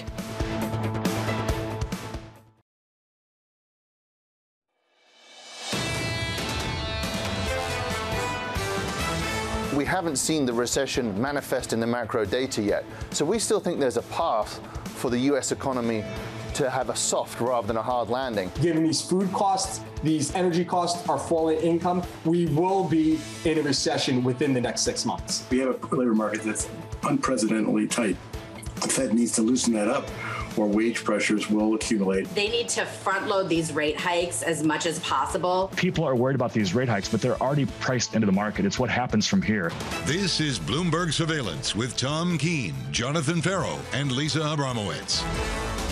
Good morning, everyone. Jonathan Ferro, Lisa Abramowicz, and Tom Keene on radio, on television. We welcome you to America in New York on a day of job claims and on to the jobs report this morning. John, we are data dependent. We are, and we're looking for some more data a little bit later this morning. The ADP report about 15 minutes away, Tom. On to jobless claims at 8:30 Eastern Time. On to tomorrow morning, 8:30 Eastern, with a payrolls report and an unemployment rate, Tom, predicted by many to come down to 3.5%. And what is so interesting is that trend of that to 3.5% is away from what the Fed really wants. Many people talking about a need for a 4% unemployment rate. Most Americans, John, don't agree with that. Tom, you've seen how this market is digesting the economic data in the last 24 hours. You get a strong data point, the ISM manufacturing, you get treasuries lower, yields higher. We've talked about that conclusion. This Fed has more to do. Let's frame up the data, John. We've got to go to hydrocarbons here, particularly with Christian Malik joining us in the last hour from J.P. Morgan. Diamond says it's a hurricane out there, and the hurricane starts with 113 Brent crude. Yeah, and let's face it, this White House, Tom, has been in the middle of that hurricane for the whole year so far. That hurricane for them is inflation. Higher crude prices, higher gas prices. They want to do something about it. The report from the team here at Bloomberg suggests in the White House the President of the United States could be meeting with the Crown Prince Mohammed bin Salman in Riyadh, in Saudi Arabia. Tom, I think that is a really important development in the last 24 hours. And Lisa, what's so interesting here is the unequal application of 8% inflation across society. It's not fair, is it? No, it hits the lowest income the hardest. How does the Fed deal with that, especially when they tend to get hit hardest also when the unemployment rate rises? Look, this has been a conundrum for a long time, and this was a very socially conscious Fed that suddenly is a lot less socially conscious at a time where inflation is the main issue. And so how much are they going to basically put nuance aside, put divergence within the labor market aside as they say, look, we need to get price stability under control, and that is our first and foremost issue. Cheryl, I'll get out. 3, 2, 1. Cheryl Sandberg would not know credit if it hit her over the head. Lisa, an update on credit versus full faith in credit. Honestly, there's actually been a rally. And this goes to this whole feeling that you're going to get not necessarily a soft landing, but the Fed is going to pause. A better feeling. And you saw that in risk assets generally last week. It's such a nice feeling. It's a nice move. It's nice. But honestly, I think was a nice move, wasn't it? It was such a lovely move. There is this issue, though, Tom, that Megan Green was talking about, that the Fed has taken lessons from previous history and basically will just raise rates to neutral and then wait. Drew Mattis of MetLife sent me a fantastic message basically saying when you miss the bus, you don't jump on a moving one. done. Basically, they got it too late, and now they're trying to figure out how to catch up, and they have to really thread a needle that's already pretty narrow. How do they move forward? We'll have to see. Data check. How about a large devaluation in the British pound since the beginning of the Queen's reign? Right now, the Queen enjoying, John, a 125.54 on pound sterling. A nice move in its equity market again, Tom. Up 0.5% on the S&P. Lisa keeps saying that every morning. Nice move. The Nasdaq up by 0.7%. Okay, can we set the record straight? Please do. That you were the one that said nice move. I don't remember it being that way. And I laughed, and I said nice, so nice. And now it's my commentary? Yeah, I thought you thought it was a nice move. No? You didn't think it was? Show's come to a complete halt. Tom, I'm confused. Did you not think it was a nice move? Let's save the show right now, folks. Give me some Jubilee action here. Come on, Amy, cue it up. They're doing a flyover here. They're landing at Heathrow, coming in with British Air right now. And, of course, the royal family and the royal offspring, John, on the balcony. The working royals, Tom. I believe we're going to have a flyover of 70 aircraft right now. for every year of the Queen on the throne. And with that little kid. Exciting stuff, Charlotte, Tom. Lewis, they're all wearing Rachel Riley this morning. They're styling. Packed outside of Buckingham Palace, Tom. Packed, thank you. There's your Jubilee coverage here with Prince Charles. The Duchess of Cambridge, and this is the wave I'm going with, John. It's been working all morning. The royal wave. The royal wave. You've been practicing that, haven't you? I'm taking this off of the Duchess of Cambridge. People often reach out to me and talk about how much preparation do you have to do? And I'll say, well, Lisa and I do a lot of reading. And I know what you were doing this morning in the mirror. Just practicing. Well, the Queen Mother would do this, on radio. This is really working on radio, but I was going to go with the Queen Mother look. Seriously. Tom, the Italian influence in my family, that kind of meant something else. That's how I grew up. It wasn't this, it was... Would you like to add any more to the Jubilee? Remember, the offspring are listening. You are so done. We will continue here with the pageantry. We thank Queen Victoria Street for their services this morning and covering a moment for Queen Elizabeth II. Brian Nick is like, when do I get some airtime? Joining us now, Chief Investment Strategist at Nuveen. Brian, in equities, people are trying to guess a bottom. In the bond market, how do you guess a bottom which leads to price up, yield down? I think really what we need to see is what you were just talking about, which is the data coming in that's strong but not too strong. The more of these numbers that we get that show that the economy is slowing but not cratering, not crashing into recession, just sort of normalizing, the better that's going to be taking pressure off the Fed, taking upward pressure off the 10-year. And that is sort of the release point for relieving stress on the equity markets, credit markets, and we know what happens to Fed funds futures as well. We start to see a little bit of a downward move there. Maybe some of those 50 basis point hikes from later this year getting priced out, looking more like 25 or maybe even a pause. And that is the release valve on the pressure that I think is what's going to mark, again, the top for the 10-year and the bottom for the S&P 500. We may have already seen it, but I think the more data that we get, like the ISM yesterday, the JOLTS data yesterday, the more work, as you said, the Fed's going to need to think about doing with rates. Brian, I'm trying to stay open-minded about this, and I look at the economic data at the moment. There seems to be something for everyone. You mentioned the ISM manufacturing and the job openings. Others would point to the regional Fed prints, and they would say that things aren't as strong as they seem. How do you put together that contradictory economic data we're getting in America? We have a conflict between the soft survey data right now and the hard data, what people are actually doing, businesses and consumers. I always default to believing the hard data, but I think job security is really the name of the game here. I think it's not just the job market, the unemployment rate, the JOLTS openings. How secure do people feel in the job they have? Because frankly, most people who want to be working are working and probably have gotten a little bit of a pay bump, but again, are paying higher prices at the pump or paying higher rents. What gives them the confidence to continue spending X gasoline on everything else and keeping the economy moving? It's in the JOLTS data yesterday that we saw. It's very few layoffs and sort of involuntarily separations still ongoing. If we see destruction in job openings but not an actual job creation, I think the consumers carry us through, because if you're relatively comfortable that you're going to be able to stay in your job, even if you're not going to be able to easily find a new one, you're probably going to keep spending, and the savings rate can continue to come down. The accumulated savings that people got during the pandemic can continue to wind down and keep this economy moving. From a market perspective, Brian, is this a good or bad thing that the consumer still has a lot of cash, still ready to go?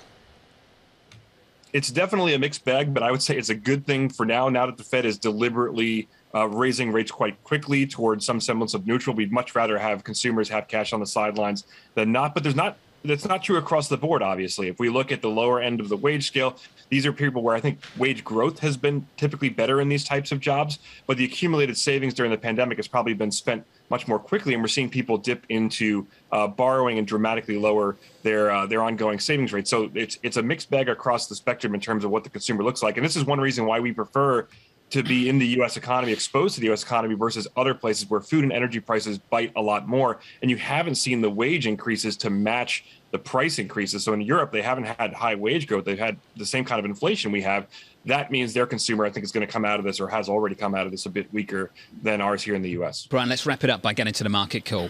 JP Morgan's Marko Kolanovic said this yesterday.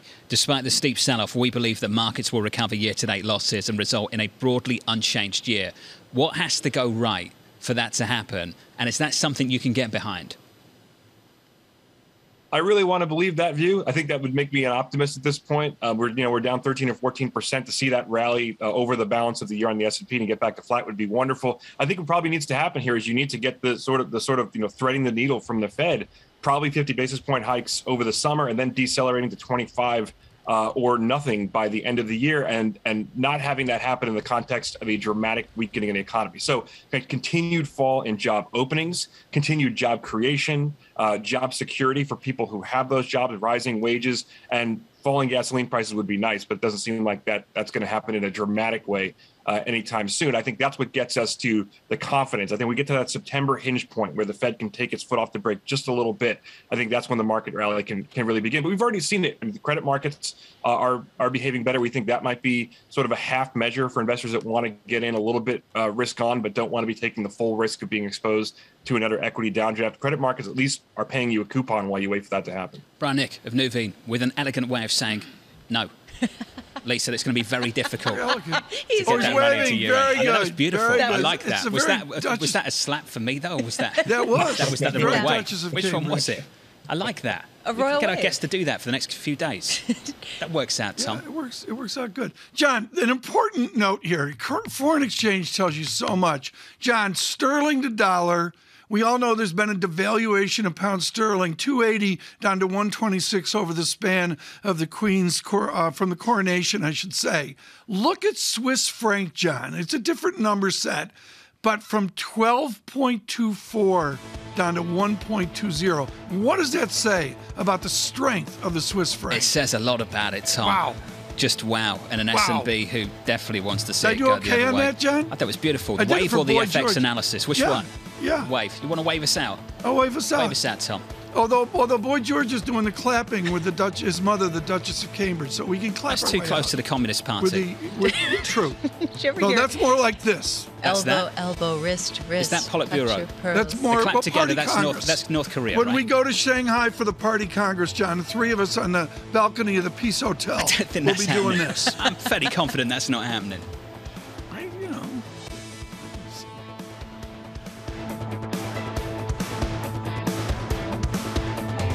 Keeping you up to date with news from around the world with the first word, I'm Ritika Gupta. The price of oil is falling today following a pair of reports. According to the Financial Times, Saudi Arabia has indicated it's ready to pump more crude should Russian output decline substantially due to increasing sanctions. Meanwhile, President Biden is likely to visit Saudi Arabia this month. That could lead to an increase in Saudi oil production.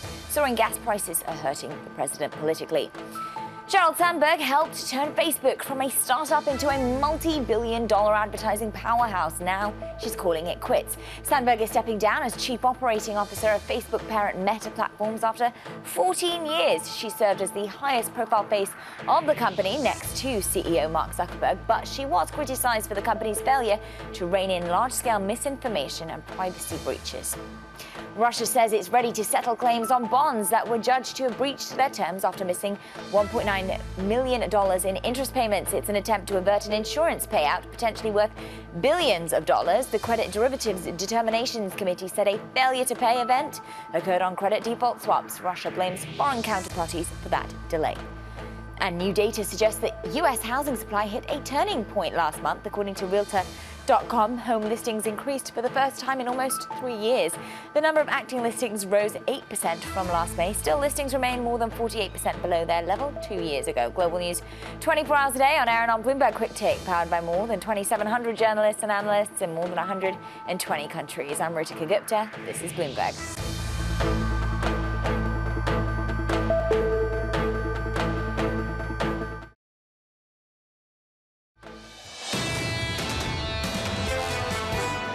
Runaway inflation at the gas pump and at the grocery counter has been the lead indicator for recession of the last 6 recessions in the United States. If the United States is not currently in recession, given these food costs, these energy costs, our falling income, we will be in a recession within the next 6 months. Stephen Schork there of the Schork Group, the president on this crude market and a whole lot more in this economy. Good morning to you. Equity futures are positive by 0.4%, about a minute away from ADP data. We'll get to that in a moment. Crude 114.59, erasing some of the losses this morning, down about 0.6%. Want to go through things piece by piece if you're just tuning in. We had a report from the FT suggesting that Saudis could be ready to boost more. A report from the team here at Bloomberg suggesting the president could meet with the Crown Prince Mohammed bin Salman later this month. And then moments ago, this headline, OPEC Plus to discuss adding 600,000 barrels a day to the oil market in July, according to delegates. This proposal, Tom, against a scheduled 430,000 a day increase. So that's some of the news just kind of dripping out of this meeting today. And I blended in, John, again to Bloomberg Commodity Index, which is very good math, is up nicely this morning, not quite to the middle of April new highs, but those indices blended oil and away from oil are frankly quite they're pushing up to record highs. Clearly this market wants to see more from this cartel. Crude right now 114.45. We're down 6 or 0.7%. We've got an ADP report, Tom. It is a downside surprise. 128,000. The estimate 300K. The previous number 247. Setting us up kinda for payrolls tomorrow morning. Kinda. 325, the estimate going into tomorrow. The previous number 428. So Lisa, that's a downside surprise on the ADP report. Do we care? Does anybody care? Does anyone trade on the ADP You kind of alluded report? to that earlier this morning. Honestly, ADP data has been incredibly volatile, and people tend to not really trade off of it, which is the reason why it's very hard to read. Are people going to try to make something of this? Sure, because they're looking for data, and they're saying they're data dependent, and so this is data. But honestly, I'm sorry to point this, but honestly, what correlation has there ever been between ADP and jobs report? I don't think you have to apologize for anything. I think most people listening to everything you just said, Lisa, apologize to me, would probably agree with you. Would agree with everything you've just said. Well, we've got to work out, though, if we get that kind of downside surprise tomorrow, is that an indication of weakness or just the fact the labour market and the gains are going to mature anyway, Tom? Is that what we should expect? Should we be more focused on what happens elsewhere with unemployment, with wages? Elsewhere, I'm going to look at wages, and what I'm going to look at here in 14 minutes is unit labour costs. It's a goofy part of the productivity report. I know it's dated Q1 and all that. I'm sorry. I'm going to look at unit labour costs to see how they adjust. I just want to point out that a terminal user did write in saying, we do care about ADP. So I stand corrected. I found a person who cares about ADP. So there you go. You found one. I see you. I mean, I'm surprised you found one. Any more?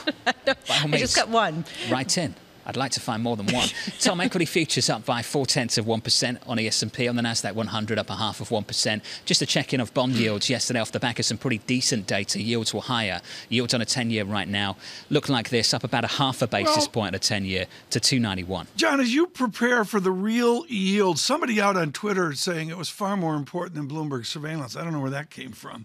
But the real yield has had a sprightly week with a 0.26, and that's certainly not going in a gloom direction. That's firmed up, is how I'd put it. Well, one thing I thought would develop this year, and I think was the consensus view coming into 2022, it was don't fight the Fed. And what did that mean? We all thought that the Federal Reserve would be going after inflation, hammering inflation and driving real yields higher in a much more material way. And I have to say, Tom, it kind of stalled out recently. What are we at now? Positive 25 basis points? Yeah. Maybe not at the levels people expected. Well, we'll have to see that on the fixed income front. What we've tried to do is inform you about the commodity crisis you're living out front first.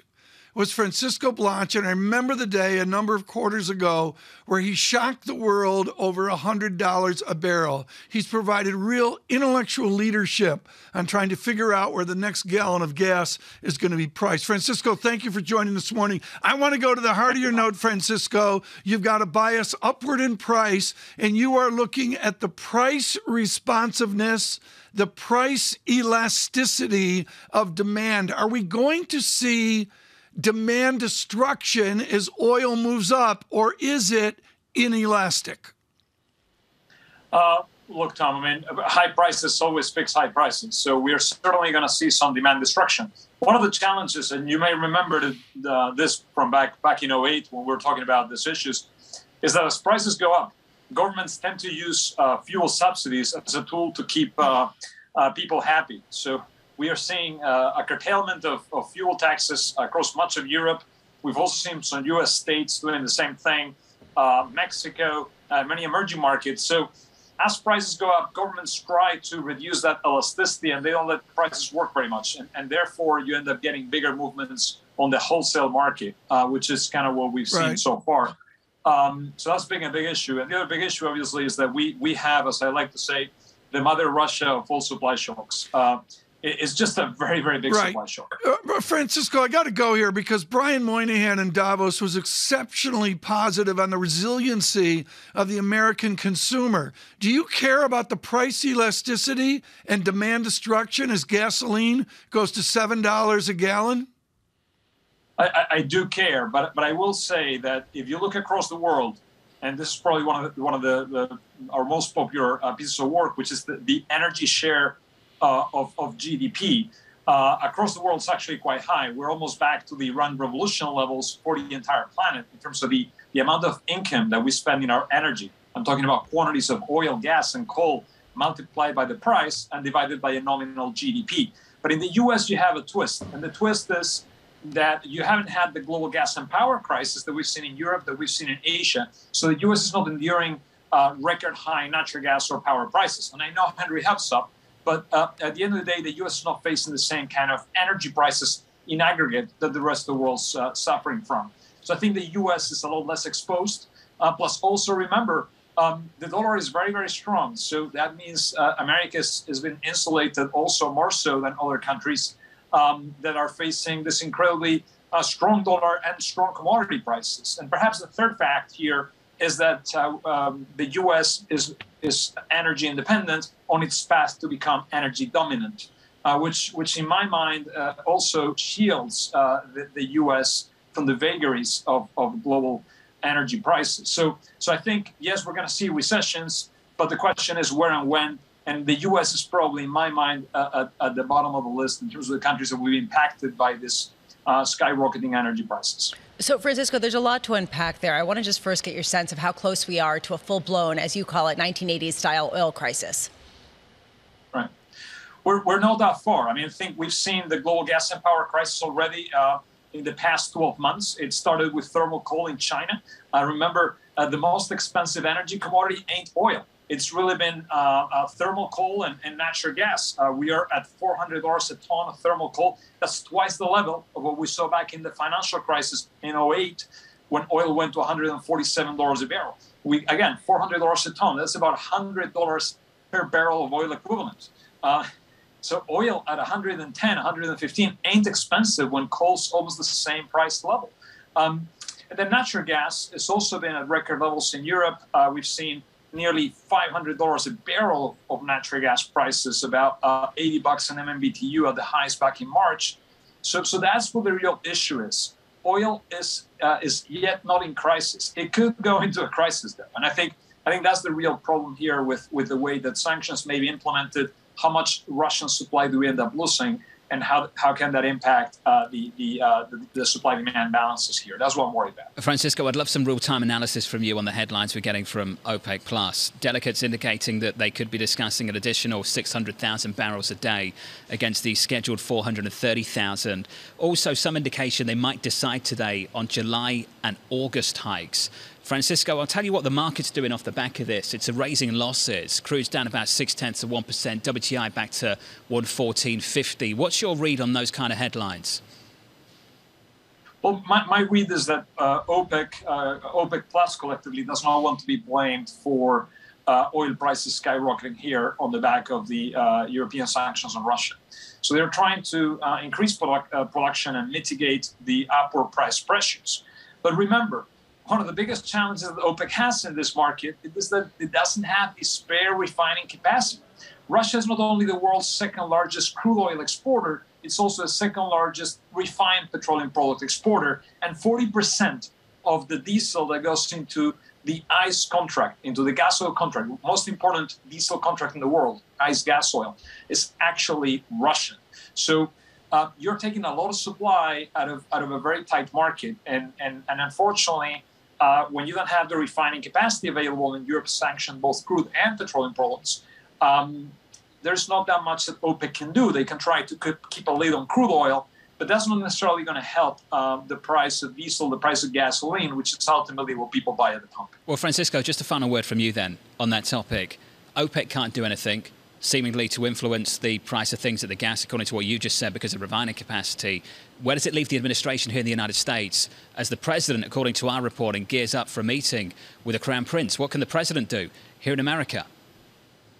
Well, look, I think we continue to do what we've seen, release a little bit of SPR. The SPR has some barrels of petroleum product available, which are being released into the market.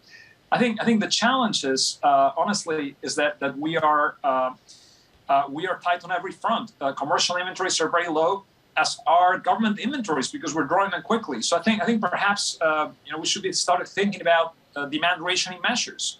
Maybe stop subsidizing fuels, but more importantly, maybe think about limiting speed on highways and doing things that actually. You think, Francisco, that's where this could go in this country?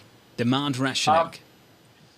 Well, maybe not in the U.S. Maybe you have enough capacity in the U.S., but certainly other parts of the world, I think, are going to have to end up seeing some demand rationing. I think so. I think we're going into demand rationing mode on the back of these measures against Russia. Well, Francisco, great to catch up. A longer conversation needs to be had. Francisco Blanch there of Bank of America. Tom, can you imagine that happening here? I cannot imagine it happening here. We're huge. We underestimate, John, how sophisticated, dense, and huge the U.S. economy is. To the beginning of the conversation, when Francisco Blanch talks about the government support for their people on hydrocarbons, or say in Egypt on wheat, that's the tip price. There's a kink. There's a moment where the price of oil precludes that government support. That's the political tension. Can you imagine the polls, Lisa, if that took place? No, although we are seeing that in Nigeria. They halted certain airlines in order to avoid having even higher jet fuel surcharges. Equity futures this morning, and good morning to you. We are positive about 0.4%. Jobless claims in America. Up next, this is Bloomberg.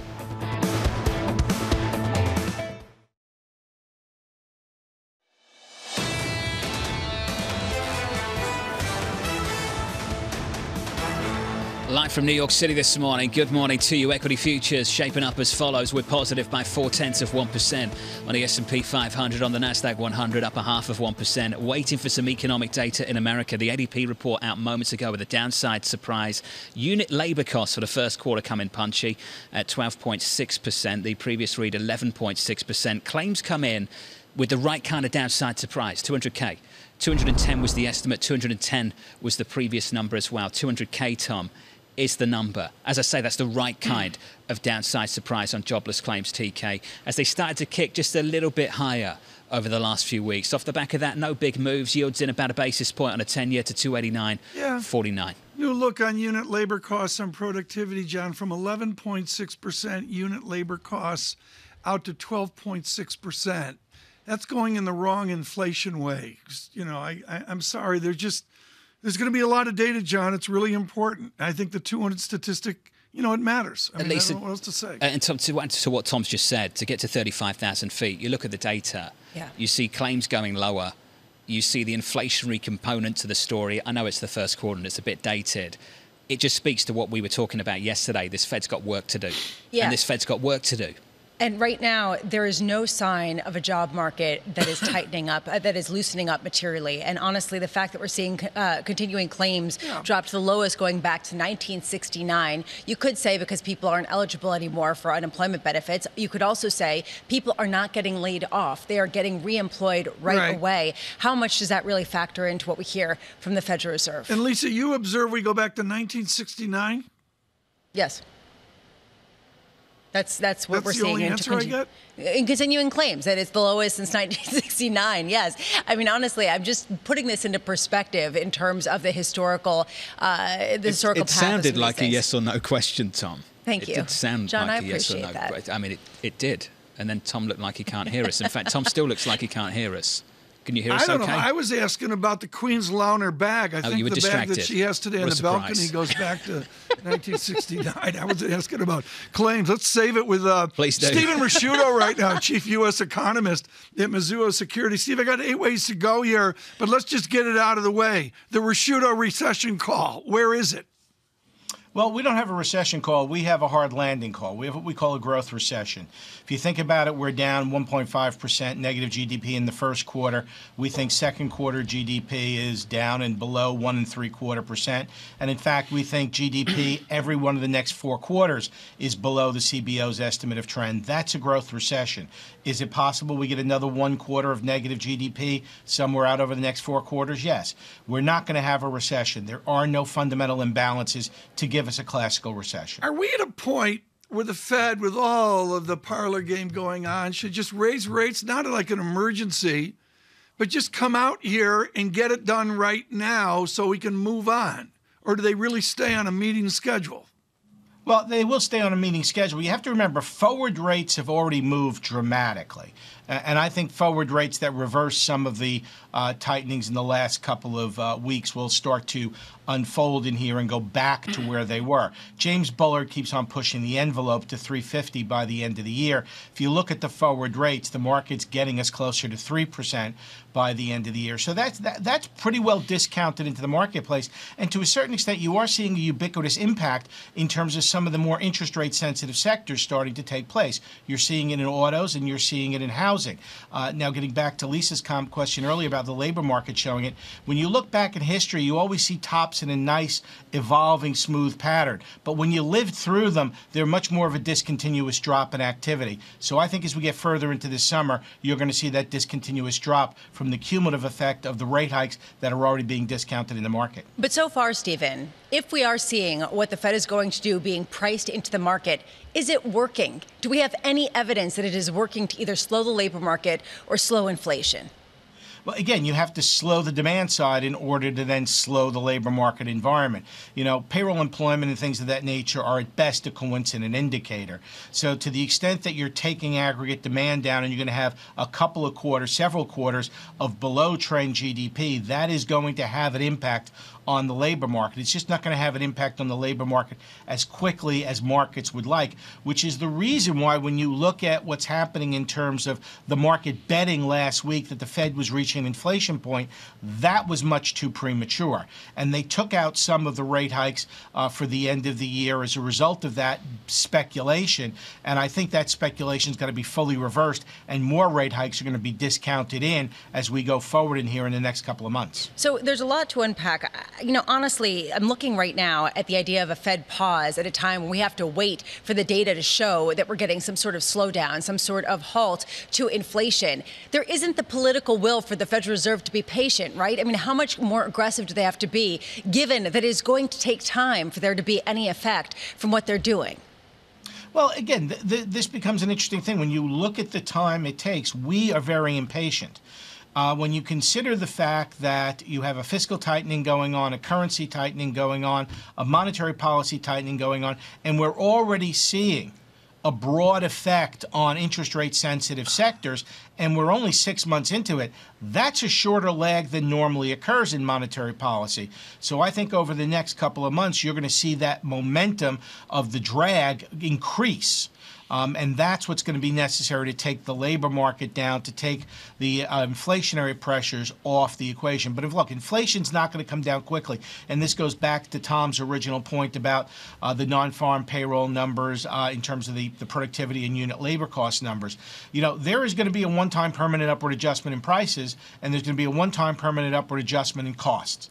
The question is, are those one-time upward adjustment in prices going to be validated by a one-time upward adjustment in wages? And my answer is no, primarily because the Federal Reserve is going to crush economic demand. And because they're going to do that, wages don't catch up to where prices have gone, and households will be less well off coming out of this than they were going into it, which means the economy will be that much weaker coming out of this. Stephen Rasciuto, you and I have seen OPEC, and then there was OPEC 2, and then there was 1986, where events take over. You are overcome by events. Can we see the same kind of shift here again, where OPEC just says enough? I think you can. Look, every boom in oil prices is followed by a bust in oil prices. And it really is a function of the market momentum. It's a function of the political environment. It's also a function of the efficiencies that get created in a system to deal with the higher prices. And this will eventually happen. Whether it happens in 2022, 2023, or 2024, I'm not sure, but it will happen. At least I can't convey enough. The Rasciuto family had a VW diesel. The Keene family had a VW diesel. Everybody set their thermostats at 45 degrees at night. And then, boom, OPEC blew it all up and the price collapsed. Wear a sweater, right? Steve, what is the price point for gasoline before we start to get some sort of sense of consumer crimping down on their spending?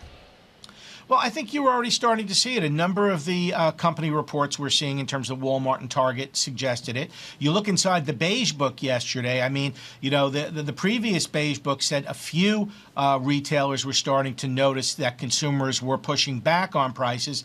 This time through, half of the districts reported that consumers were pushing back on the pricing power and reshuffling the mix of what they bought to deal with the pricing environment. So I think you're already starting to have the impact.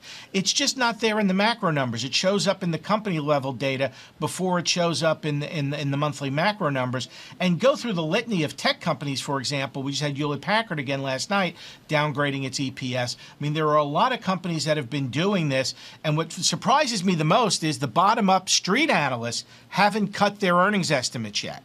In fact, our earnings revision tracker, which measures increases versus decreases last month, was positive 0.2%, which meant nobody did anything. Nobody increased, nobody decreased. Everybody's just holding their numbers the same. And I think given the macro story, they're going to have to take their numbers down in a big way. Steve, such a good point to finish on, as always. Steve Rasciuto there of Mizuho Securities. Capital Economics coming out with a note moments ago, Tom, just for Lisa.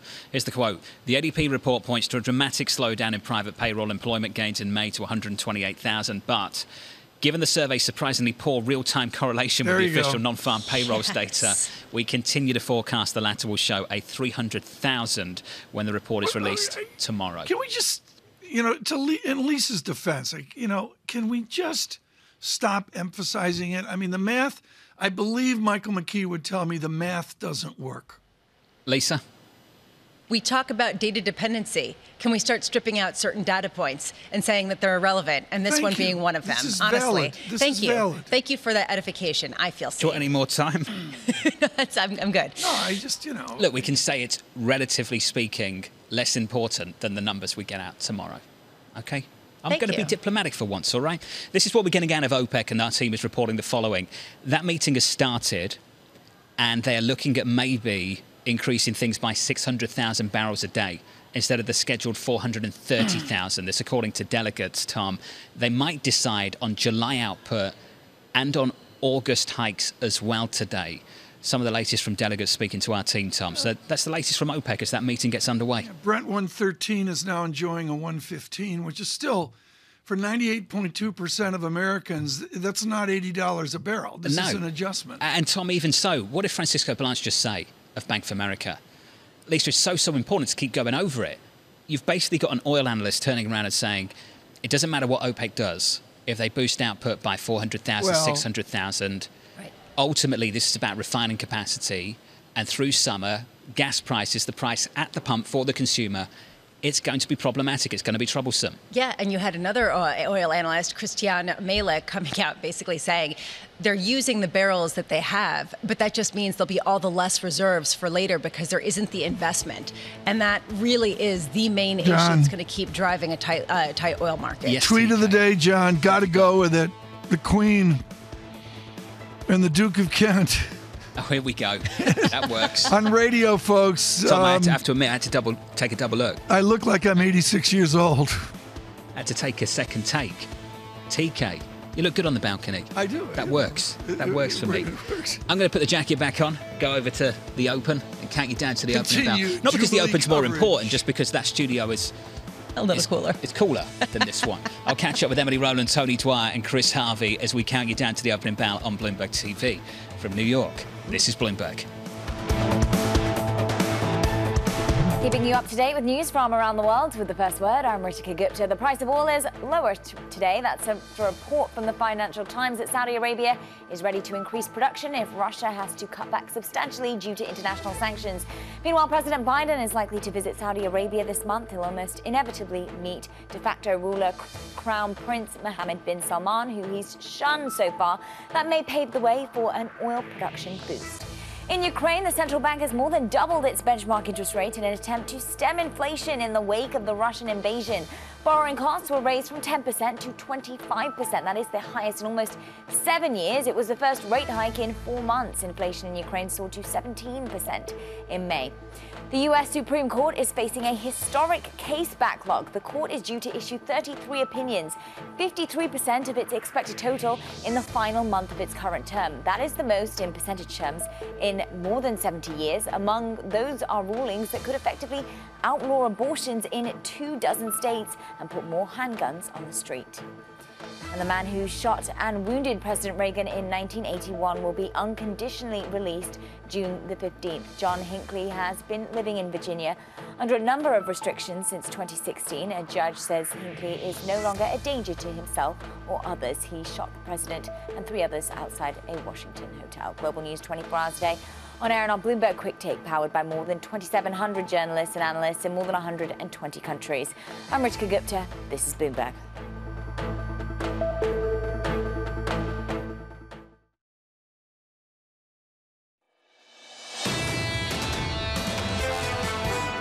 When there's optimism, when there's greed, when there's risk tolerance, and so forth, that's a very difficult climate for the value investor to find bargains. Now the prospective returns on many asset classes are higher than they were just a little while ago, and again, a much better climate for the bargain hunter. Howard Marks of Oaktree Capital, a really piercing interview with Lisa yesterday. Lisa Abramowicz, what really dazzled me there was when he talked about the hurdle rate for the Metropolitan Museum of Art, where he helps run the money. And he said, look, it was 5%, and maybe in the new regime they can take out 7% a year. Are we all going to be saying that? Or more than 7%, because if you just take a look at high yield bonds yields, the average yield is about 7% or even higher, which is a stark change. Does it matter? I guess that the bigger question is, does it matter if you can get more yield in an environment where inflation is that much higher and the real takeaway is still basically the same, Tom? Howard Marks here of Oaktree. Right now we're going to move on to an incredibly important essay. It is by no surprise Barry Ritholtz, host of Masters of Business, chairman of Ritholtz Wealth Management, and we're thrilled he could pull away from his watching of the Jubilee coverage in London today. Barry, I thought your note was spectacular about recessions state by state. You have the courage to go granular and do a lot more analysis than the cheap punditry. Does Mississippi have a recession, or does Montana have a recession? No, not only do they not have a recession, but they're expanding by the most they've expanded in quite a while. In fact, if you look at the Philadelphia Federal Reserve Index of state coincident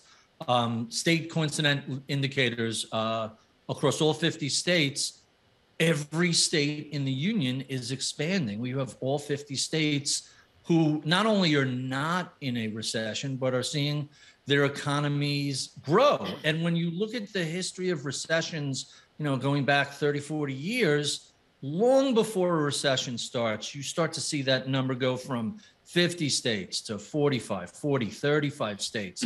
You just don't have a recession start with all 50 states in expansion, including 2020's pandemic. The economies had slowed in a number of locations before that recession began. Right. Barry, what is the history of the pundits getting wrong how corporations adapt given inflation?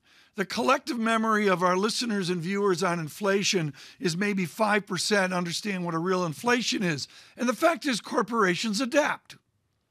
That's right. This is a classic example of George Soros's idea of reflexivity, meaning when something happens that's a challenge either to corporate America or the markets or the economy, events subsequently adapt to that. Management changes, the Fed does different things, the federal government will respond.